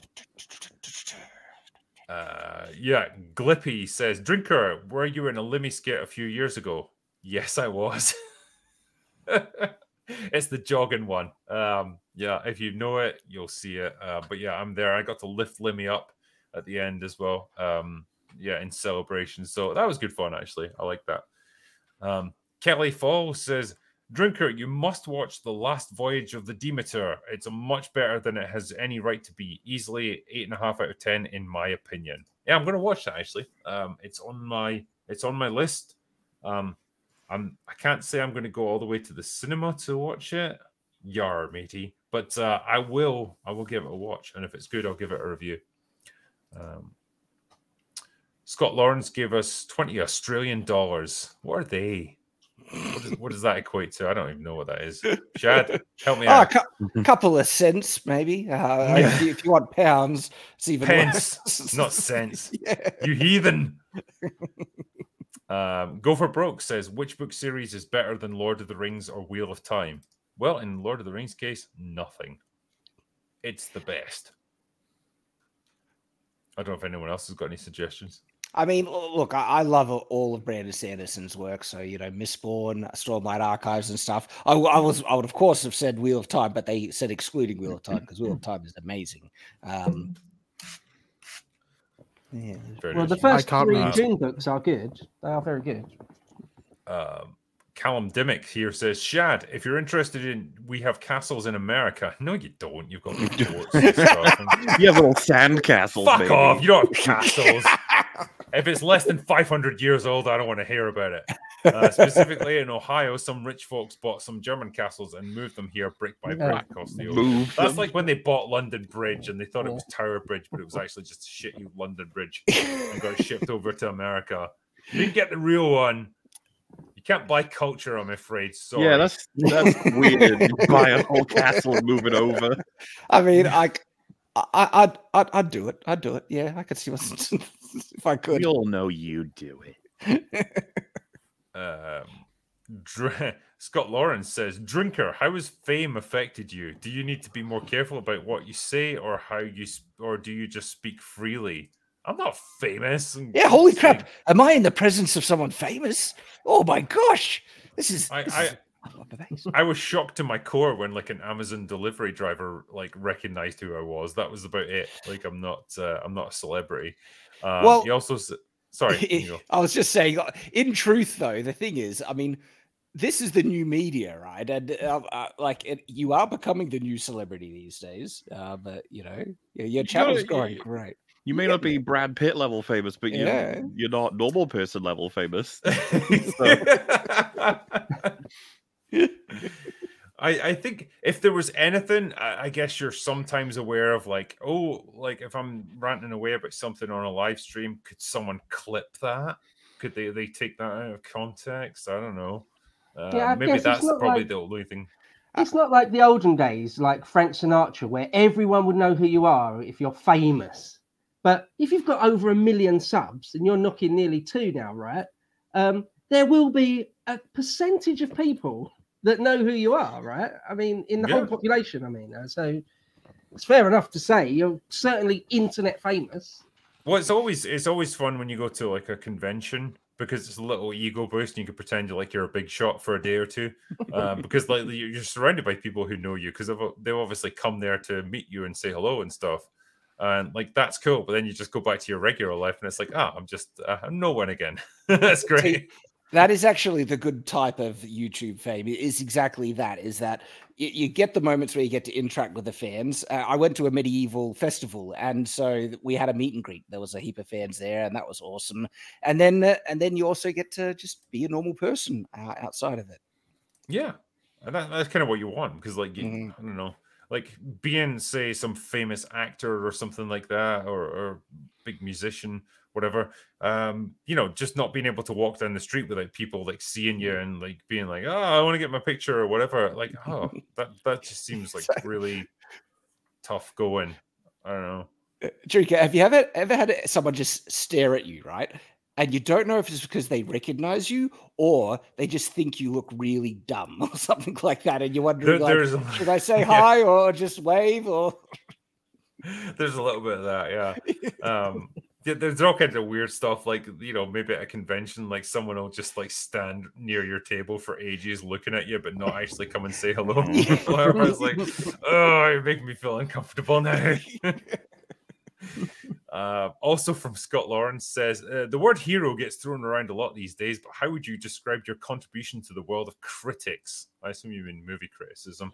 I guess it depends who you ask. Like if you ask a fan, they would say like, yeah, he's like the voice of like regular people who just watch movies. If you watch like a critic, they'd be like, no, this guy's literally the worst thing that's ever happened to movie criticism ever. He's a blight on it. Yeah, they do say that. They walk out of Star Wars but Ahsoka merch going, don't listen to him. Yeah. Totally. So yeah, like for myself, I'm just like, just give my opinion on things. That's all I do. And sometimes people listen to me, sometimes they don't. That's just that's all you can do, I suppose. LC Le Pen says, cheers, gents. MauLer, congrats on a great 24-hour EFAP. Thank you very much. It was tough, but we pulled it off. Drinker, that Kerry Hoskins picture made my jaw drop. 25 years and she's still got it. Yeah, that was the Sonya Blade motion capture girl. Holy fuck, man. She aged well. I'll say that. She stayed in shape. Any woman who's like 50 odd years old and still got a six-pack. In fact, fuck it. Any girl ever who's got a six-pack, you got my respect. Well done. Salma Hayek has got we saw recently on what's it called? Charlie Brooker. What's it called again? Yeah, Black Mirror. She's on Black Mirror. Have you seen a picture of her? No. Oh, she still got it. She's like 60 odd. Oh yeah, Salma Hayek. Like she's just aged like fine wine. It's just awesome. And then you compare it to Madonna, and you're like, ah. Yeah. Well, I think it was when I was reviewing the Eternals, right? And it's like you got Angelina Jolie and Salma Hayek, like two women who were like top of their game, like in their prime. But like Angelina Jolie is 10 years younger than Salma Hayek, but holy shit, like she looks 10 years older than her. That's how they've aged in relative terms. Salma Hayek just looks amazing. There is something remarkable about Salma Hayek. I saw on Twitter, it was like Salma Hayek through the years, from like the 80s or 90s anyway, through to now. And she looks pretty much the same. It's quite remarkable, really. Just, I don't know. Good genetics, I suppose. Cirrhosis of Liver says, "What is each member of the panel's favorite Mel Brooks movie? Additionally, whatever happened to slapstick comedy? Did society forget how to laugh?" I don't know. I missed the airplane movies. That's for sure. Spaceballs is. Spaceballs. I like Spaceballs. Men in Tights. I love Men in Tights. Blazing Saddles. Yeah, I forgot Blazing Saddles. Is he in The Producers? Is that one of his films, The Producers? I remember. That's quite funny. But yeah, Blazing Saddles. I changed my answer. Frankenstein probably deserves a mention as well. Yeah, I mean, fair play. I think, and Robin Hood Men in Tights was really good when I think about it now. Yeah, that or Blazing Saddles, I think would get my vote for sure. Jeff Maddox says, "Funny how Disney threw out the expanded universe when acquiring Star Wars, and yet the Ahsoka show is trying to be heir to the Empire, the greatest EU book ever written. They should have just let with that for the sequels." I think what they're saying is they should have just gone with that for the sequels. Yeah, but Han and Leia are dead.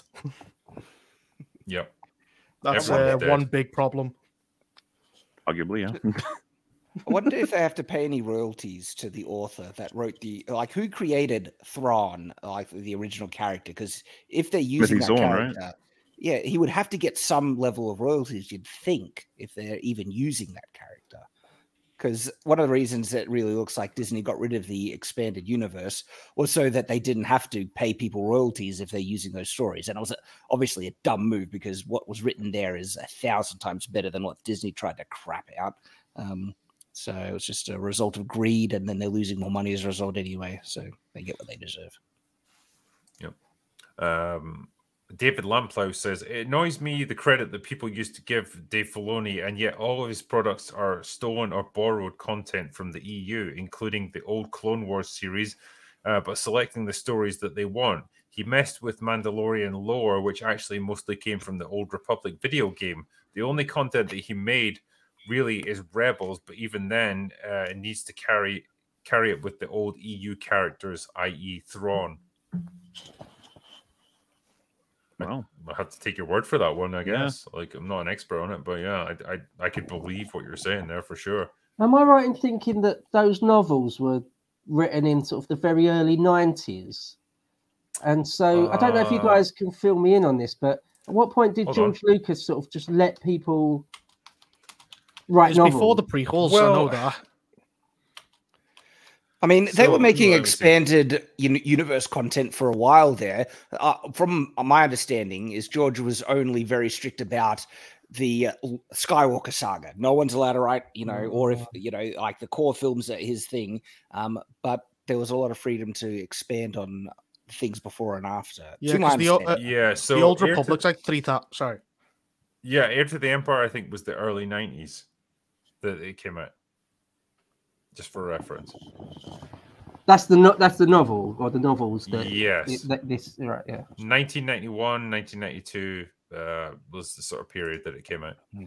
So like Return of the Jedi comes out in what, like 83, is it? I think. So there's a whole period there where I guess, I don't know, I'm guessing here that George Lucas was like, I don't really want people to be doing much, and I'm not going to sort of allow it to be canon. But at some point in the early 90s, he said, okay, go on then. I think, that sort of period, I think the EU started to come about from the late 80s onwards.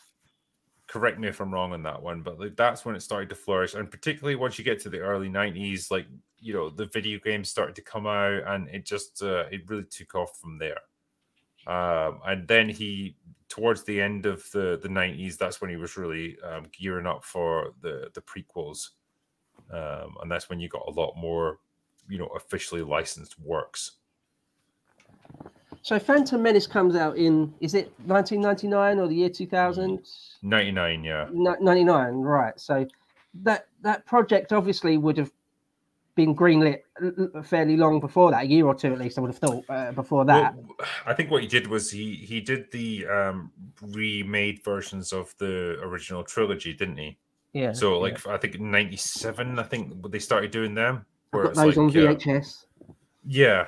So like he'd been working on them from the sort of mid-90s onwards to get them ready. And yeah, then it was moving into prequel territory. So when did he actually, just one last thing on that, when did he actually sell, he sold Lucasfilm to Disney, right? So 2012. Is that right? So that wasn't till then, right? Yeah. That's interesting, isn't it, if you bear that in mind? I think interesting, isn't it? What a strange world we'd be living in now if he'd never sold it, because I don't think he would really got around to making the sequel trilogy, would he? Didn't he call them white slavers? Yeah. And he's not wrong. Yeah, I mean, I think like whatever the flaws of the prequels, I could have probably lived in a world where like he never did the sequel trilogy, and he just you know, you got the big expanded universe of stuff, video games, books, all that stuff, and that was it. I could have lived with Return of the Jedi being the end of the Star Wars story, as far as we were concerned, and that would have been okay with me. But no. Taker610 said the Empire dude from Solo just happened to be on Starkiller Base when Han got killed in Force Awakens and renamed him Han Holo. Yeah, why not? Normie said, hello, I'm a big fan of all of you and your videos. What editing program would you recommend to new YouTubers, specifically one that allows you to add clips from movies or TV shows? Thanks. Oh, I don't know. I've always used Premiere, but because you have to pay for it unless you can sail on the high seas. Premiere Pro is too fucking complicated. I hate it. Actually, oh wait, no, DaVinci is. There's a free version to DaVinci. Get a hold of that and get started on it and learn that, because if you can learn DaVinci, that's becoming the new standard in editing software at the moment. So, is it? Wow. Okay. I've always used Premiere Pro for everything. Well, it's funny. I still use Premiere Pro, but the guys working for me in the studio are all on DaVinci, and they just say it's way better. That's the main one that we're using. I'm just too old to change at the moment, but DaVinci is legitimately better from all reports at the moment. I use VideoPad Professional because it's a really simple timeline-based editing tool, and well, kind of for the same reason that you use yours. Like, I just have grown up on it with YouTube, and I know how to use it, so I kind of stuck with that, I guess. I use Vegas because I'm familiar with Vegas. There you go, yeah. Kung Fu Hot Dog says, Drinker, I must say, after seeing you at Anime Matsuri, how big you are. Well, you know, I hope I was able to fit you in. Very imposing shoulders of steel. I'm guessing alcohol was the secret. That's it. You know, I just live on a diet of alcohol and red meat, and that's that keeps me going, I guess. Yeah, it's weird the amount of people, like, when I was like sat at my table and then I go to greet them and I stood up and they're like, holy shit, you're a lot taller than I expected. It's like, I don't know. People seem to think I'm really small for some reason. Maybe it's just the camera like pointing down at me. How tall are you? 6'2". Oh, yep. So taller than me. But it's weird. People think I'm short as well, and when they meet me in person, they're like, "Oh, you're taller than I thought." And oh, well, what are you? I'm just a little under 6 foot, and so you're still pretty fucking tall. At Lotus Eaters, we get quite a lot of guests in, loads of people really, and quite a lot of the time people aren't the size you think they are, both taller and smaller. You're like, oh, actually, he's tiny. I thought he was tall, and he's not. Or completely the other way around. I thought he was nothing special, and he's actually 6'5". It's surprising how often that happens, to be quite honest. Gary's taller than I expected. I thought he was quite short, but yeah, he's pretty much my height.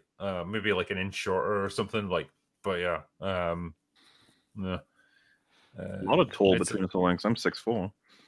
Well, yeah, I should damn well hope so, long man. If you were tall, I don't know what I would do. He's a tall man. Imagine I was like 4'3". I know, like, I would feel betrayed. I was You're wise instead. Are you actually 6'4"? Like, yeah, legit. Yep. Oh shit, you're taller than me. Got that. And by the way, Fringy is 6'5". Oh shit. I was gonna say a lot of tall boys. I got me. Did you all meet in a tall club? Yeah. Minimum height of fat must be 6 foot to right. Rags should be damn short. Like if Rags isn't short, I will feel betrayed. I think he's 5'10", so Okay, good. Makes midget, sense. of course. Okay. No, that's pretty cool. Still tall for I'm a only dog, 6 but foot. Oh, you're a short arse then in this. Well, no. 6 foot flat is a bit taller than me, so there you go. Yeah. No, we need to meet up and like compare heights or something. I don't know. Okay. Thick shoes I'll wear. Yeah, let's that's all we'll be comparing. Dilts I'll be on. Yeah. Waylon Bucephus said, would you rather be a romantic who desperately wants to be a cynic, or a cynic who desperately wants to be a romantic? I'm gonna go for the first one. I feel like if you're a romantic and you want to be cynical, like, but you're still a romantic at heart, you're probably gonna have a happier life. I think. If you're cynical and you want to be romantic, you're an incel. That's basically it, no? Can't get a girl. It's yeah. But being cynical, but wanting to be romantic, it's like dreaming of being something better, but never being able to reach it. Whereas, I don't know, being a romantic but want to be cynical, it's like I want to be more. It's like I want to be worse than I am, but I can't help it. I'm just so fucking good. You know? Yeah. Well, both don't sound good. Because there's a good side and bad side to both. I mean, yes, it's good to be romantic, but it's not good to be so romantic that you're naive. And it's good to be skeptical about certain things, so to have a level of cynicism, but you don't want to be so cynical that you don't give anything a chance. And so balance. Find a balance in it. Yeah. Indeed. Blankface says, this money can be exchanged for goods and services. Excellent. And I will exchange that for goods in the form of alcohol. Kedge says, love that you got Neil Marshall for an EFAP movie of Descent. And I doubt this will happen, but I would love if you guys could get Peter Jackson to talk about the Lord of the Rings trilogy. Yeah, we'd all fucking love that. Yeah, I'll just call him. Yeah. he's always like, you know, like pounding on my door, like, come on, drinker, like, let me on. It makes me wonder, though. I mean, because, like, yeah. So Hollywood directors, they're just people. I don't put them up on a pedestal. Can we be sure, Shad? Can we be sure? Well, you're right. Some do look pretty soulless. That's true. They wear people. They exactly just wearing skin suits. But like, yeah, you'd think that they'd be willing to just chat with people, and with online media growing and becoming far more legitimate and stuff like that, because it's even to the point where the people in Hollywood are trying to mimic us and failing dramatically. Did you see the talk show hosts, guys?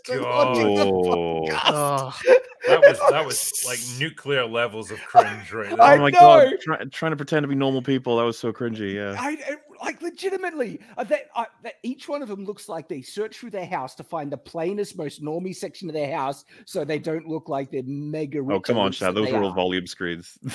Everyone, hide the champagne hot tub. Yes. Get the children out of here. It's just so it's very likely a That's set. They're very likely filming on a set. That's how sad it is. Oh, and they're so desperate to try and mimic authenticity, like what we're doing naturally, and they're failing dramatically at it. It's like, guys, you're trying to enter our world now, and you have no idea. You guys are lost. Yeah, it's like because you look at their social media followings, and it's like 10 million, 5 million, 7 million, whatever. And then like the number of viewers that they've got for this podcast that they're doing, it's like 5,000. Good Lord, how do you get such bad numbers? Like, Drinker, I don't think it is that crazy that you could get some real A-list guests. This your numbers are pretty spectacular, you know. Yeah, it's a lot better than these jokers. Some of these guys, it would be great exposure, even for actual Hollywood A-listers. Some of them, like real directors and stuff. It's not out of the realms of possibility. Look at us right now. Like, we're talking, you know, just bantering away. There's 10,000 people watching us live right now. Yeah, you weirdo. That's more than these chumps are getting, like, in their entire like live stream, and they're like famous celebrities in Hollywood. Oh, it goes You to know, show you that's- that they've been inflated artificially so much by being propped up by their network and relying on their writers. Like, if they legitimately had to enter into a contest of pure talent, resting on their own merits, right? Yeah, let's see how far they go, where it's just them and a screen and an audience and nothing else. Oh, they're already falling flat on their face, because the reality is most of these guys, they're not actually that talented apart from reading a script, right? They're actors, essentially. They're not authentic individuals, and that's how you succeed in this medium, is you connect with the audience, you be yourself, and you're able to speak well. All those things need to be combined. And so seeing them just so desperate to fake it is it's hilarious. Yeah, they're not It's funny a or funny charismatic or quick or anything. It's weird. Yeah, well, it's like it's watching them try to be normal. It's like watching these fucking pampered celebrities being like, "Hey, what up, fellow normies? I'm just like one of you." And it's just, yeah, it's so fake and it's so sad to watch. But yeah, JJ says, "Get Emily Blunt." Sure, Emily, if you're watching, give me a call. We'll talk. Come on, Emma. You know, if you want to come on here, sure. Yeah, I'll I do suspect that there's a number of people in Hollywood that are not fallen down the activist bandwagon, but just have had to shut their mouths to get by. I suspect there's a good number of them that watch you and perhaps watch us as well, and they just stay in the background there. You know, they might even be listening now. I tell you, I would do what it takes to get Haley Atwell on here. I think that would be an excellent stream. Like, give me $1 million, and you're like, okay. Yeah, sure. But you have to wear a bathing suit. Yeah. That's the we'll make our money back within minutes, I guarantee it. Waylon Pacific says, "Is this the worst thing you can hear during a prostate exam? Look, ma, no hands." I mean, yeah, probably. I think so. Yeah. Kedge64 says, "And here's a question for everyone: who is your least favorite character from the Lord of the Rings movies?"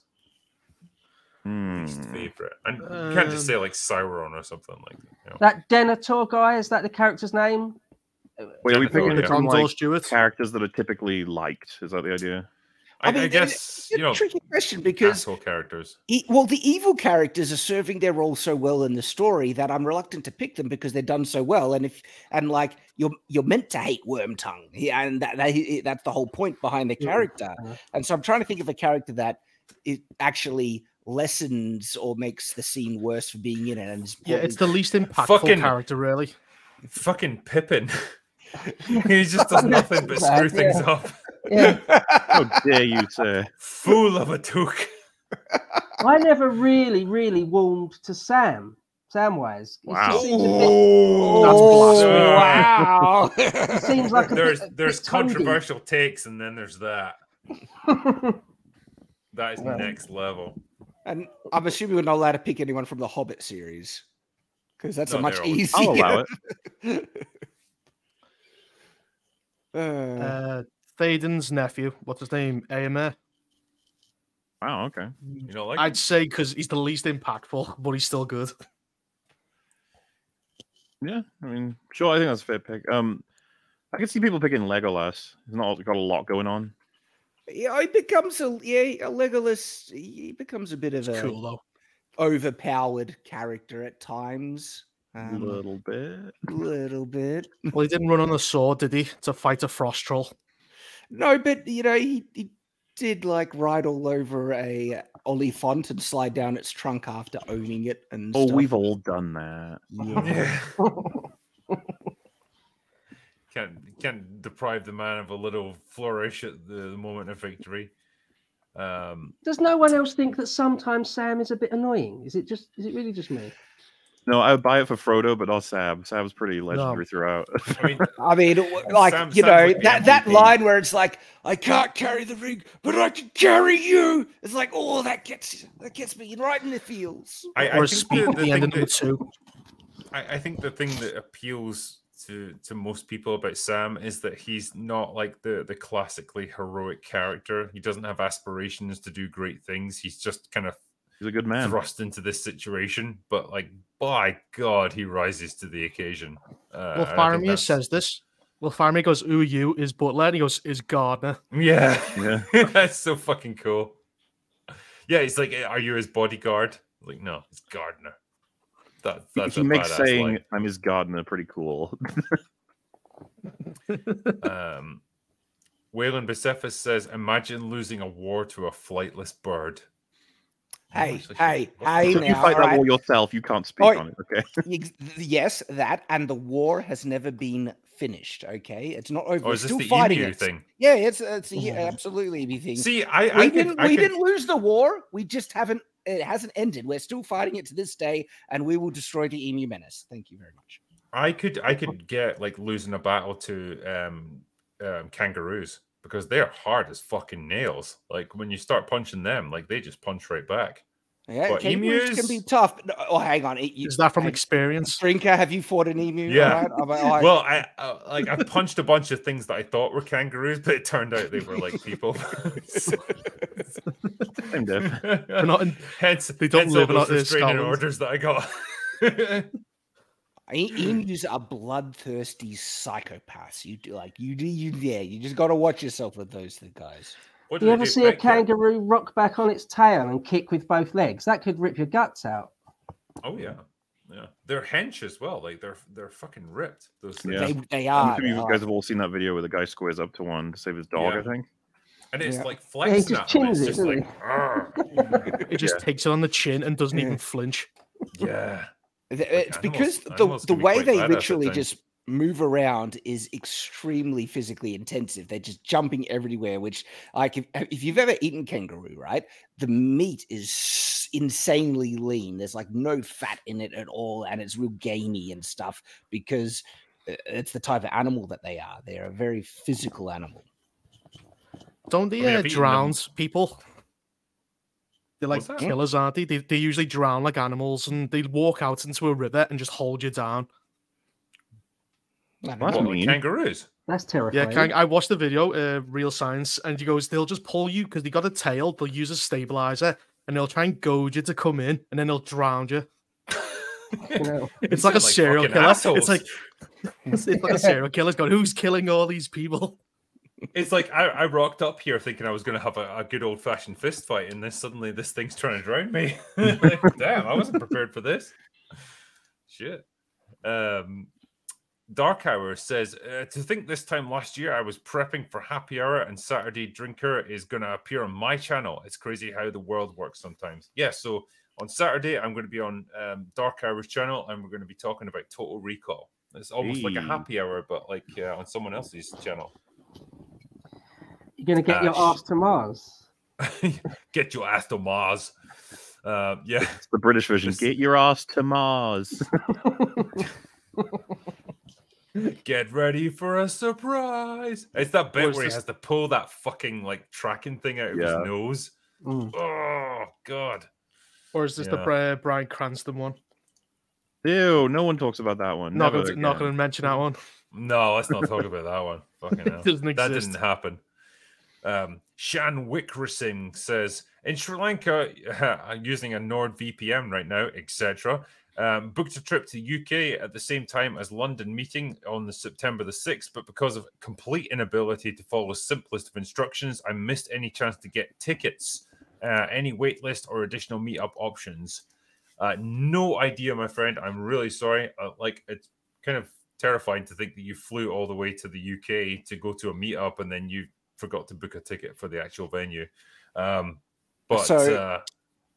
Yeah, what I've heard is that the main meetup is already booked out completely. All the RSVPs are taken, but we're trying to do a casual meetup after it at like a park or something that anyone who missed out can just rock up and say hi. That's my understanding. So there's an after party, basically.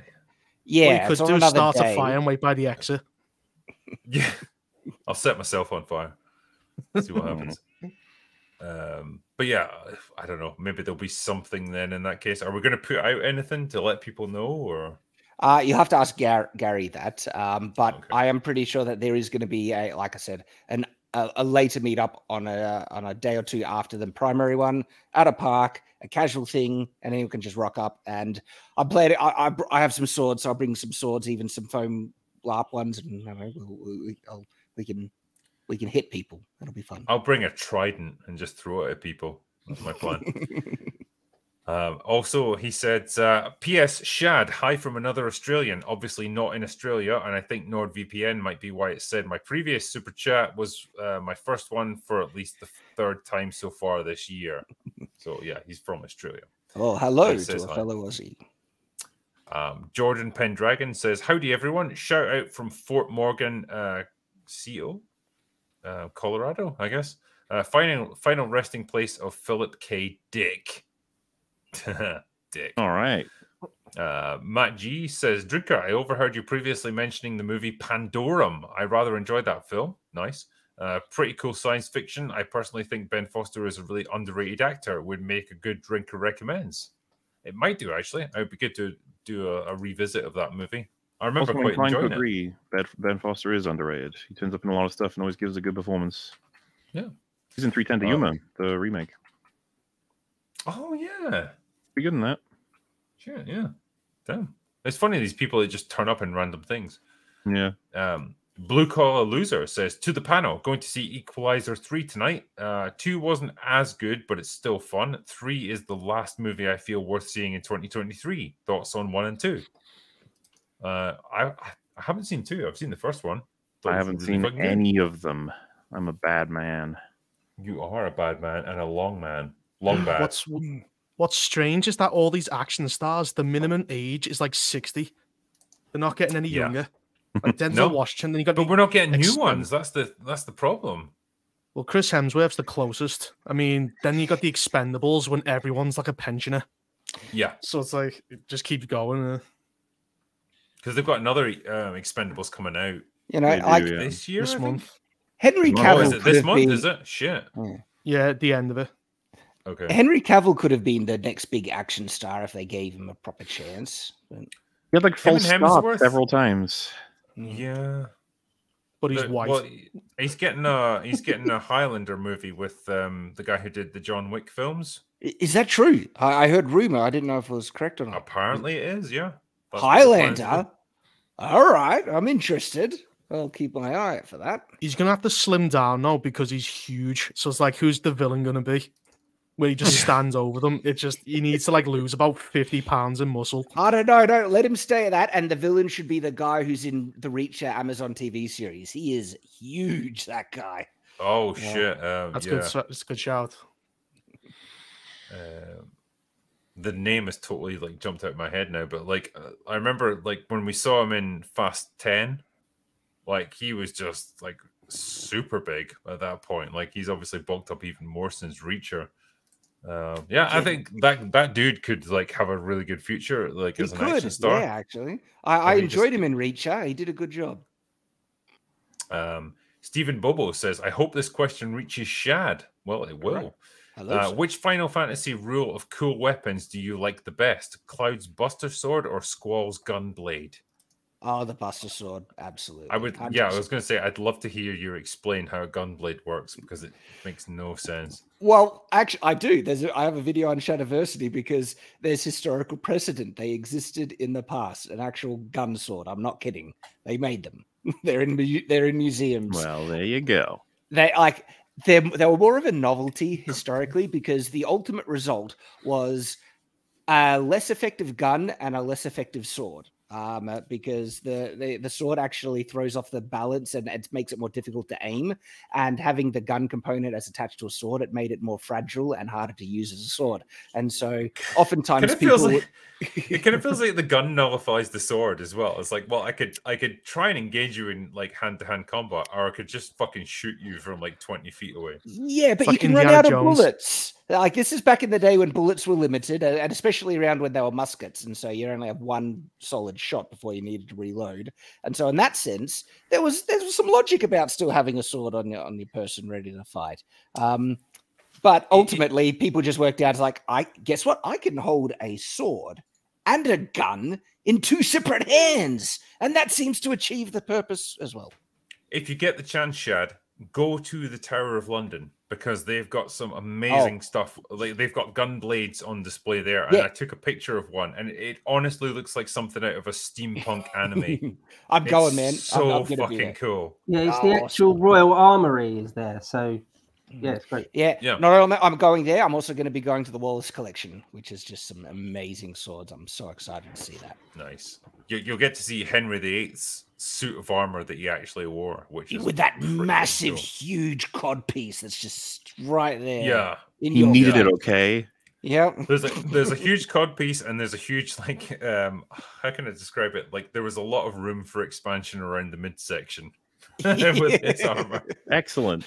There's also the crown jewels at the Tower of London as well, so you can see that as well. Are we still talking about the cod piece, or and the crown jewels? Silk Crayfish says, I wanted to ask, how are you guys so good at naming characteristics of characters at the top of your heads? I struggle with characters I love, like Vi.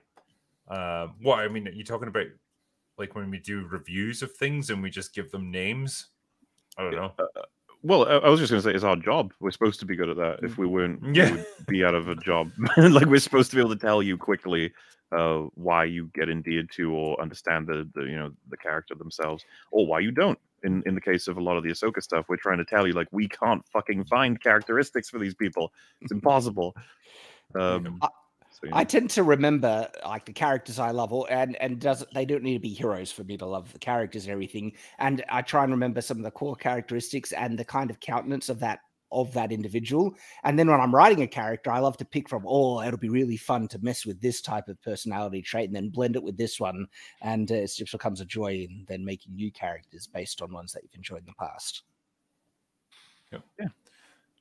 It's someone you can train. Next one is Cassius, who says, we need a Freddie Prinze Jr. Force Ghost for the memes wearing the Fred Jones ascot. Do it. Master Austin says, Hail Open Bar. MauLer, just finished your Ant-Man Quantumania video. Brilliant work. I'm looking forward to your next projects, especially TFA. Also ordered all 3 vinyl figurines. Cheers to you. Thank you very much. Glad you enjoyed it. And yes, more projects will happen. Nice. Noah Sprague Studios says, MauLer, I just finished watching Andor and I found it very enjoyable. The speech at the final episode was way better than Ant-Man's and Barbie. Oh, fuck yeah. I mean, that's a low benchmark, but yeah. Yeah. It's never too late to stop being a dick. Derek says, Ahsoka's ratings are lower than a lightsaber's chance of killing anyone. I can't. What is going through their brain to ruin lightsabers? They were such a deadly, intimidating weapon. Like how could they think that stabbing someone through with a lightsaber is like, we'll just let them live? Are you retarded? Well, what is going through your mind? Cliffhanger. That's all there is. Yep. Yeah. The 38th Shadow says, my animation degree at uni includes a class on copyright law. Just learned that the writers of Predator have filed to reclaim the script rights from Disney. That would be awesome if they did. Do it. Derek says, people try to excuse bad writing in Star Wars by saying that it's kids stuff, but the best Star Wars material appealed to mature audiences. Knights of the Old Republic, the Thrawn trilogy of novels, and Andor, to name but a few. Yeah. And it often has appeal for all ages. There's no reason not to, right? Yeah, exactly. There are some kids media that has phenomenal writing and great character work and actually has some more mature kind of stuff. Like How to Train Your Dragon, the first movie, has some really good complex character dynamics in it, and it's a brilliantly written film. Yeah. Confucius says, for the love of God, send help. I work for CPS and I'm providing visits for this family. The only thing they've done is watch Marvel and Star Wars, and I can't take it anymore. Ahsoka makes me want to peel my eyes out through my skull. I don't blame you, to be fair. It is crap. Cassius. Yeah, indeed. Cassius Victus says, Hail crew, Drinker, I just finished listening to your cameo in Dungeon Crawler Carl, the audiobook series. Solid job, almost like it was written by you. How did you get into playing that character? I don't know. I can't even remember now. I think they got in touch with me by email, and then I went to a local recording studio, and then I did it. And I don't know the overall story of Dungeon Crawler Carl, but I just had a little bit of fun with that character. So it was, it was good fun. Yeah, it's weird that people keep referencing it. It's great. I guess it's bigger than I expected it to be. Rune says, "I'm just Dave. Tell me to leave, and I won't behave." All right, go away now, Dave. Jessica Reloaded says, "Critical Drinker, sending super chat to get your attention. I sent you an email a week ago to schedule a show. We'd love to have you on. Sorry for being annoying, but also not sorry. I had to get Senpai's attention somehow." Well, I'm doing my best to, reply to all of these requests. There's only so many that I can do for obvious reasons, but I will try and get on as many things as I can. I'm pretty busy over the next few weeks, that's for sure. Intelligent Crayon Eater says, "You could tell the writers for Ahsoka have no real-world experience. They heard that General is a high rank, but they have no idea of the responsibilities for thousands of people that come with that. A general can't just go adventuring by themselves." That's really true. Yeah, and is she just exempt from wearing a uniform? Like she looks like she's just a mercenary. But no, she's a general. She looks like she's a fucking bad cosplayer that didn't put much effort in. Yeah, that is what she looks like. It's a poor effort at cosplay. Depends on our general, because some generals now are like wearing skirts when they're men. So maybe she's one of them. Yeah. That inspires confidence in our military, doesn't it? Yeah. Reaper. Jesus. Richard Alexander said, "Hey Shad, your message to young men video was really inspiring. Perfect timing for my own life. Thank you very much." Oh, thanks, man. That means a lot. It was a bit spontaneous, actually, that video, but a lot of people have appreciated it. I watched it myself, actually, and I thought it was really good. I watched it, You and tell it really came from the heart. It's important as well. It's getting to be more and more of a problem as time goes on. So it really is. And so there's a couple of things that have come up from that video and comments that I also want to talk about. And yeah, you're absolutely right, because I think we need to speak about it a bit more, because a lot of young guys are really struggling. Yeah. It's funny, like the responses you get to this sort of thing is like, the problem is that men are, encouraged to just like keep their feelings to themselves and be tough and stoic and stuff. And I always like, my response is like, well, okay, but they've been encouraged to be that way for like hundreds of years now. Why are they suddenly ending themselves in massive numbers? Like, what's changed in the past 10 years or so? It's not like society's attitudes towards them in that regard. There's something else here. The biggest killer of men is suicide. Beats like heart disease and all that. Yeah, but like, why? Why is it suddenly happening in such massive numbers? It's not because they've been told in the past like few years that like you can't talk about your emotions, or you can't express yourself. It's always been like that. Because you escape to Ahsoka and they just go boo, and you're like, oh, okay. Yeah. Like, brilliant. Well, that's kind of what I'm in at here. It's like, well, okay, if every cultural outlet tells them that they're a piece of shit and that they're the root of all problems in the world, like, well, what do you expect to fucking happen? That's why everyone's going east, watching Korean shows and like anime. It's the one thing you can get away from. For now. Oh God, yeah, it is. Roger Rubio says, "Enjoy a round of drinks for you guys. Appreciate you all." Thank you very much. Appreciate that. Marksman of 117B says, "Have you seen Altiori's Ahsoka review? It's absolutely hilarious." I haven't seen it yet, I don't think. I saw it's pretty good.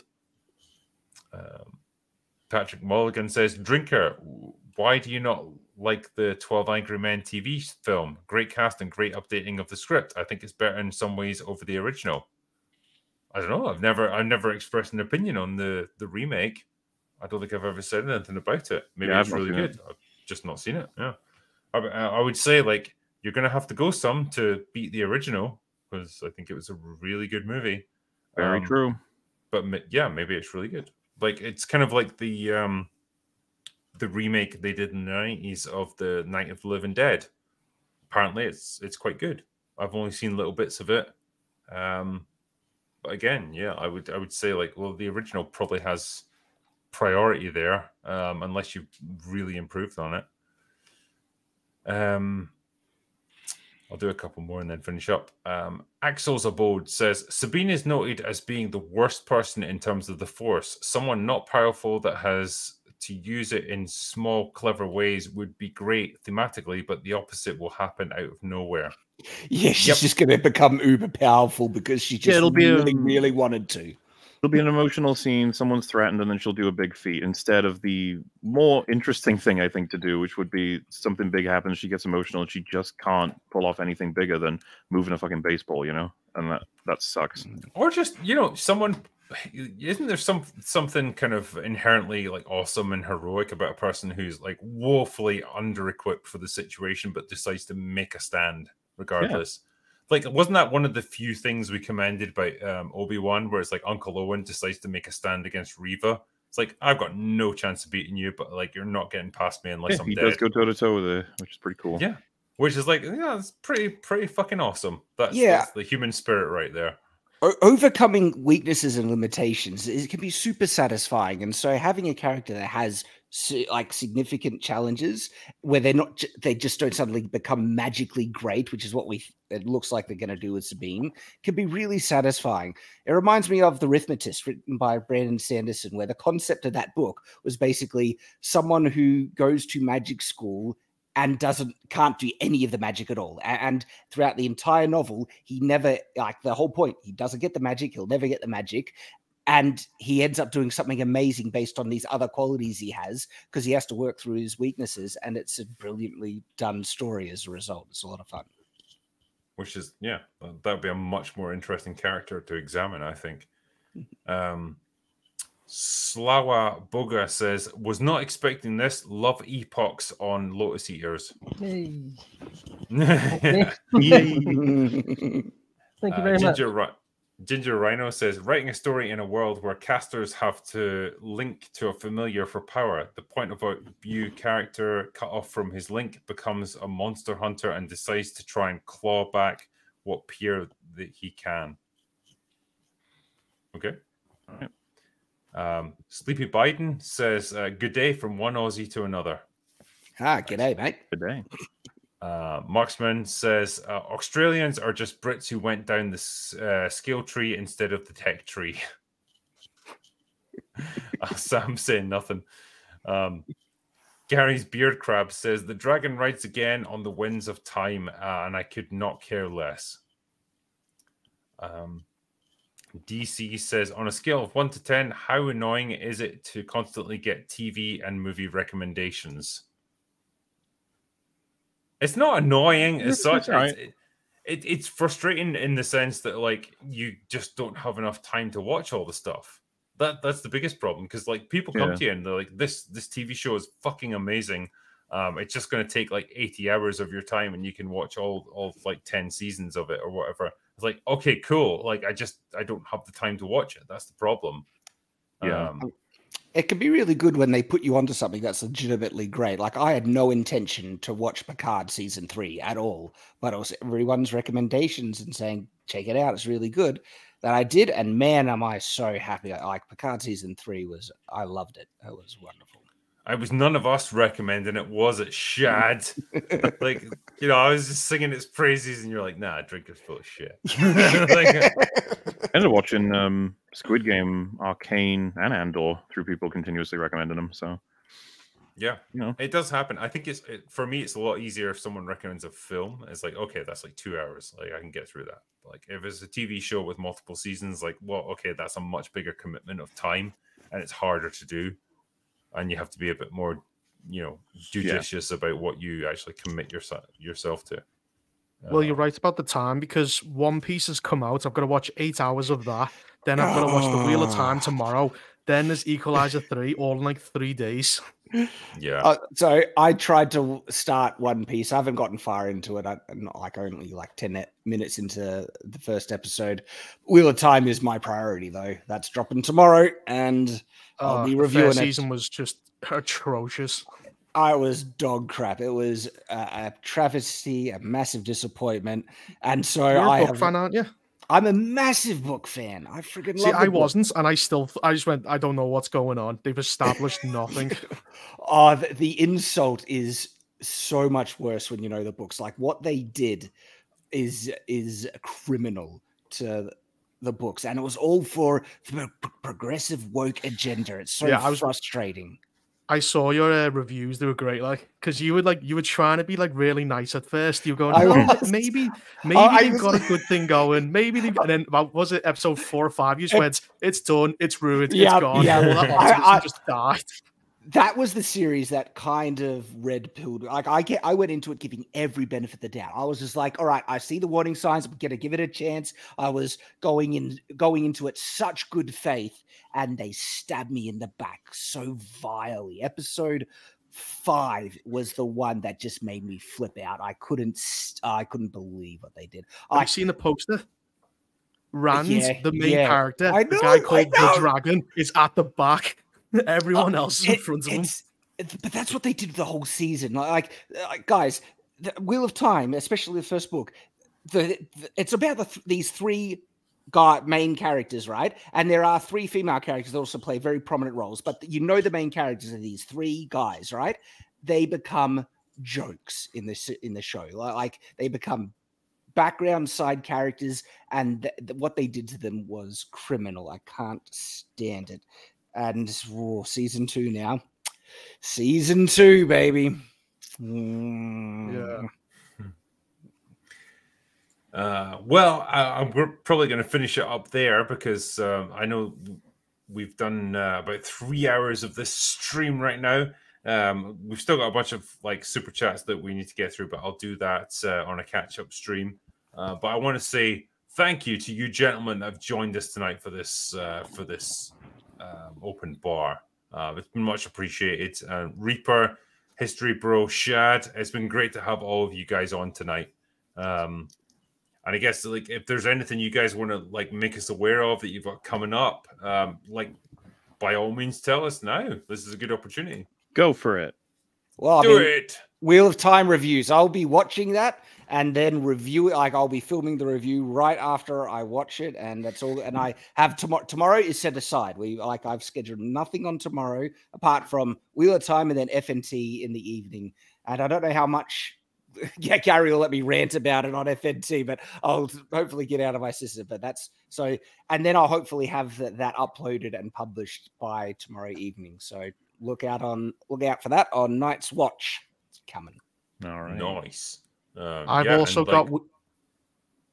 Oh, sorry. You go. I was going to say I've also got the Wheel of Time review, but I've also got to watch 44 episodes of the One Piece anime. Then the 8-hour episodes to compare the differences. So I mean, they're just on and it just keeps going. So I've got all that, and I'm just going to see it as itself and as an adaptation. So I'm just going to see which one's the difference. So I'll be busy. I'll just say if anyone would consider subscribing at the Lotus Eaters website, I do a weekly history cast, I suppose you could say. It's usually at least a couple of hours long. And there's my little channel, History Bro, with a few 100 hours worth of content on there. So maybe head over there if you're interested in straight up history stuff. One talk with you, Drinker, actually, that lasted about 3 hours or so, all about history. We kept so if anyone's a big Drinker fan, go and check that out. Yeah, I did one as well with you, so that could be the starting point, right? I think it was the ones we did with you on History Bro or Lotus Eaters. It was on Lotus Eaters, and there's also a conversation with MauLer all about what did we do? Inglorious Bastards, yeah. Yeah. Oh, one thing I'd like to say: if any of you 4 guys ever want to come on Lotus Eaters or History Bro, just drop me a line, and of course, I'll have you on in a split second. I think when Napoleon comes out, I'd like to talk with you about that. Yes, please. Yes, please. Also, my vinyl figures are still out there for another however many days. I have my video. In case anyone doesn't know, my yearly video came out. MauLer's annual review of stuff comes out. So yeah, he's got his Quantum Mania video that's out right now. And there's still time for you to order a vinyl MauLer figurine. So the link is in the description. If you haven't ordered one already and you're interested in doing it, because why wouldn't you be? It's a chance to get MauLer immortalized in vinyl. Yeah, do it now. It's there in the description. So give it a go. And the link to everyone's channels who are on this stream tonight, again, they're in the description. So if you haven't followed them already, I do strongly recommend that you do, because they all produce amazing content. Cheers, cheers. But yeah, for all you guys that have joined us tonight, thank you very much. And like I say, if we've missed your super chats tonight, we will get to them on the catch-up stream on Sunday. But for all of us tonight, that is all we've got for today. So go away now. Cheers.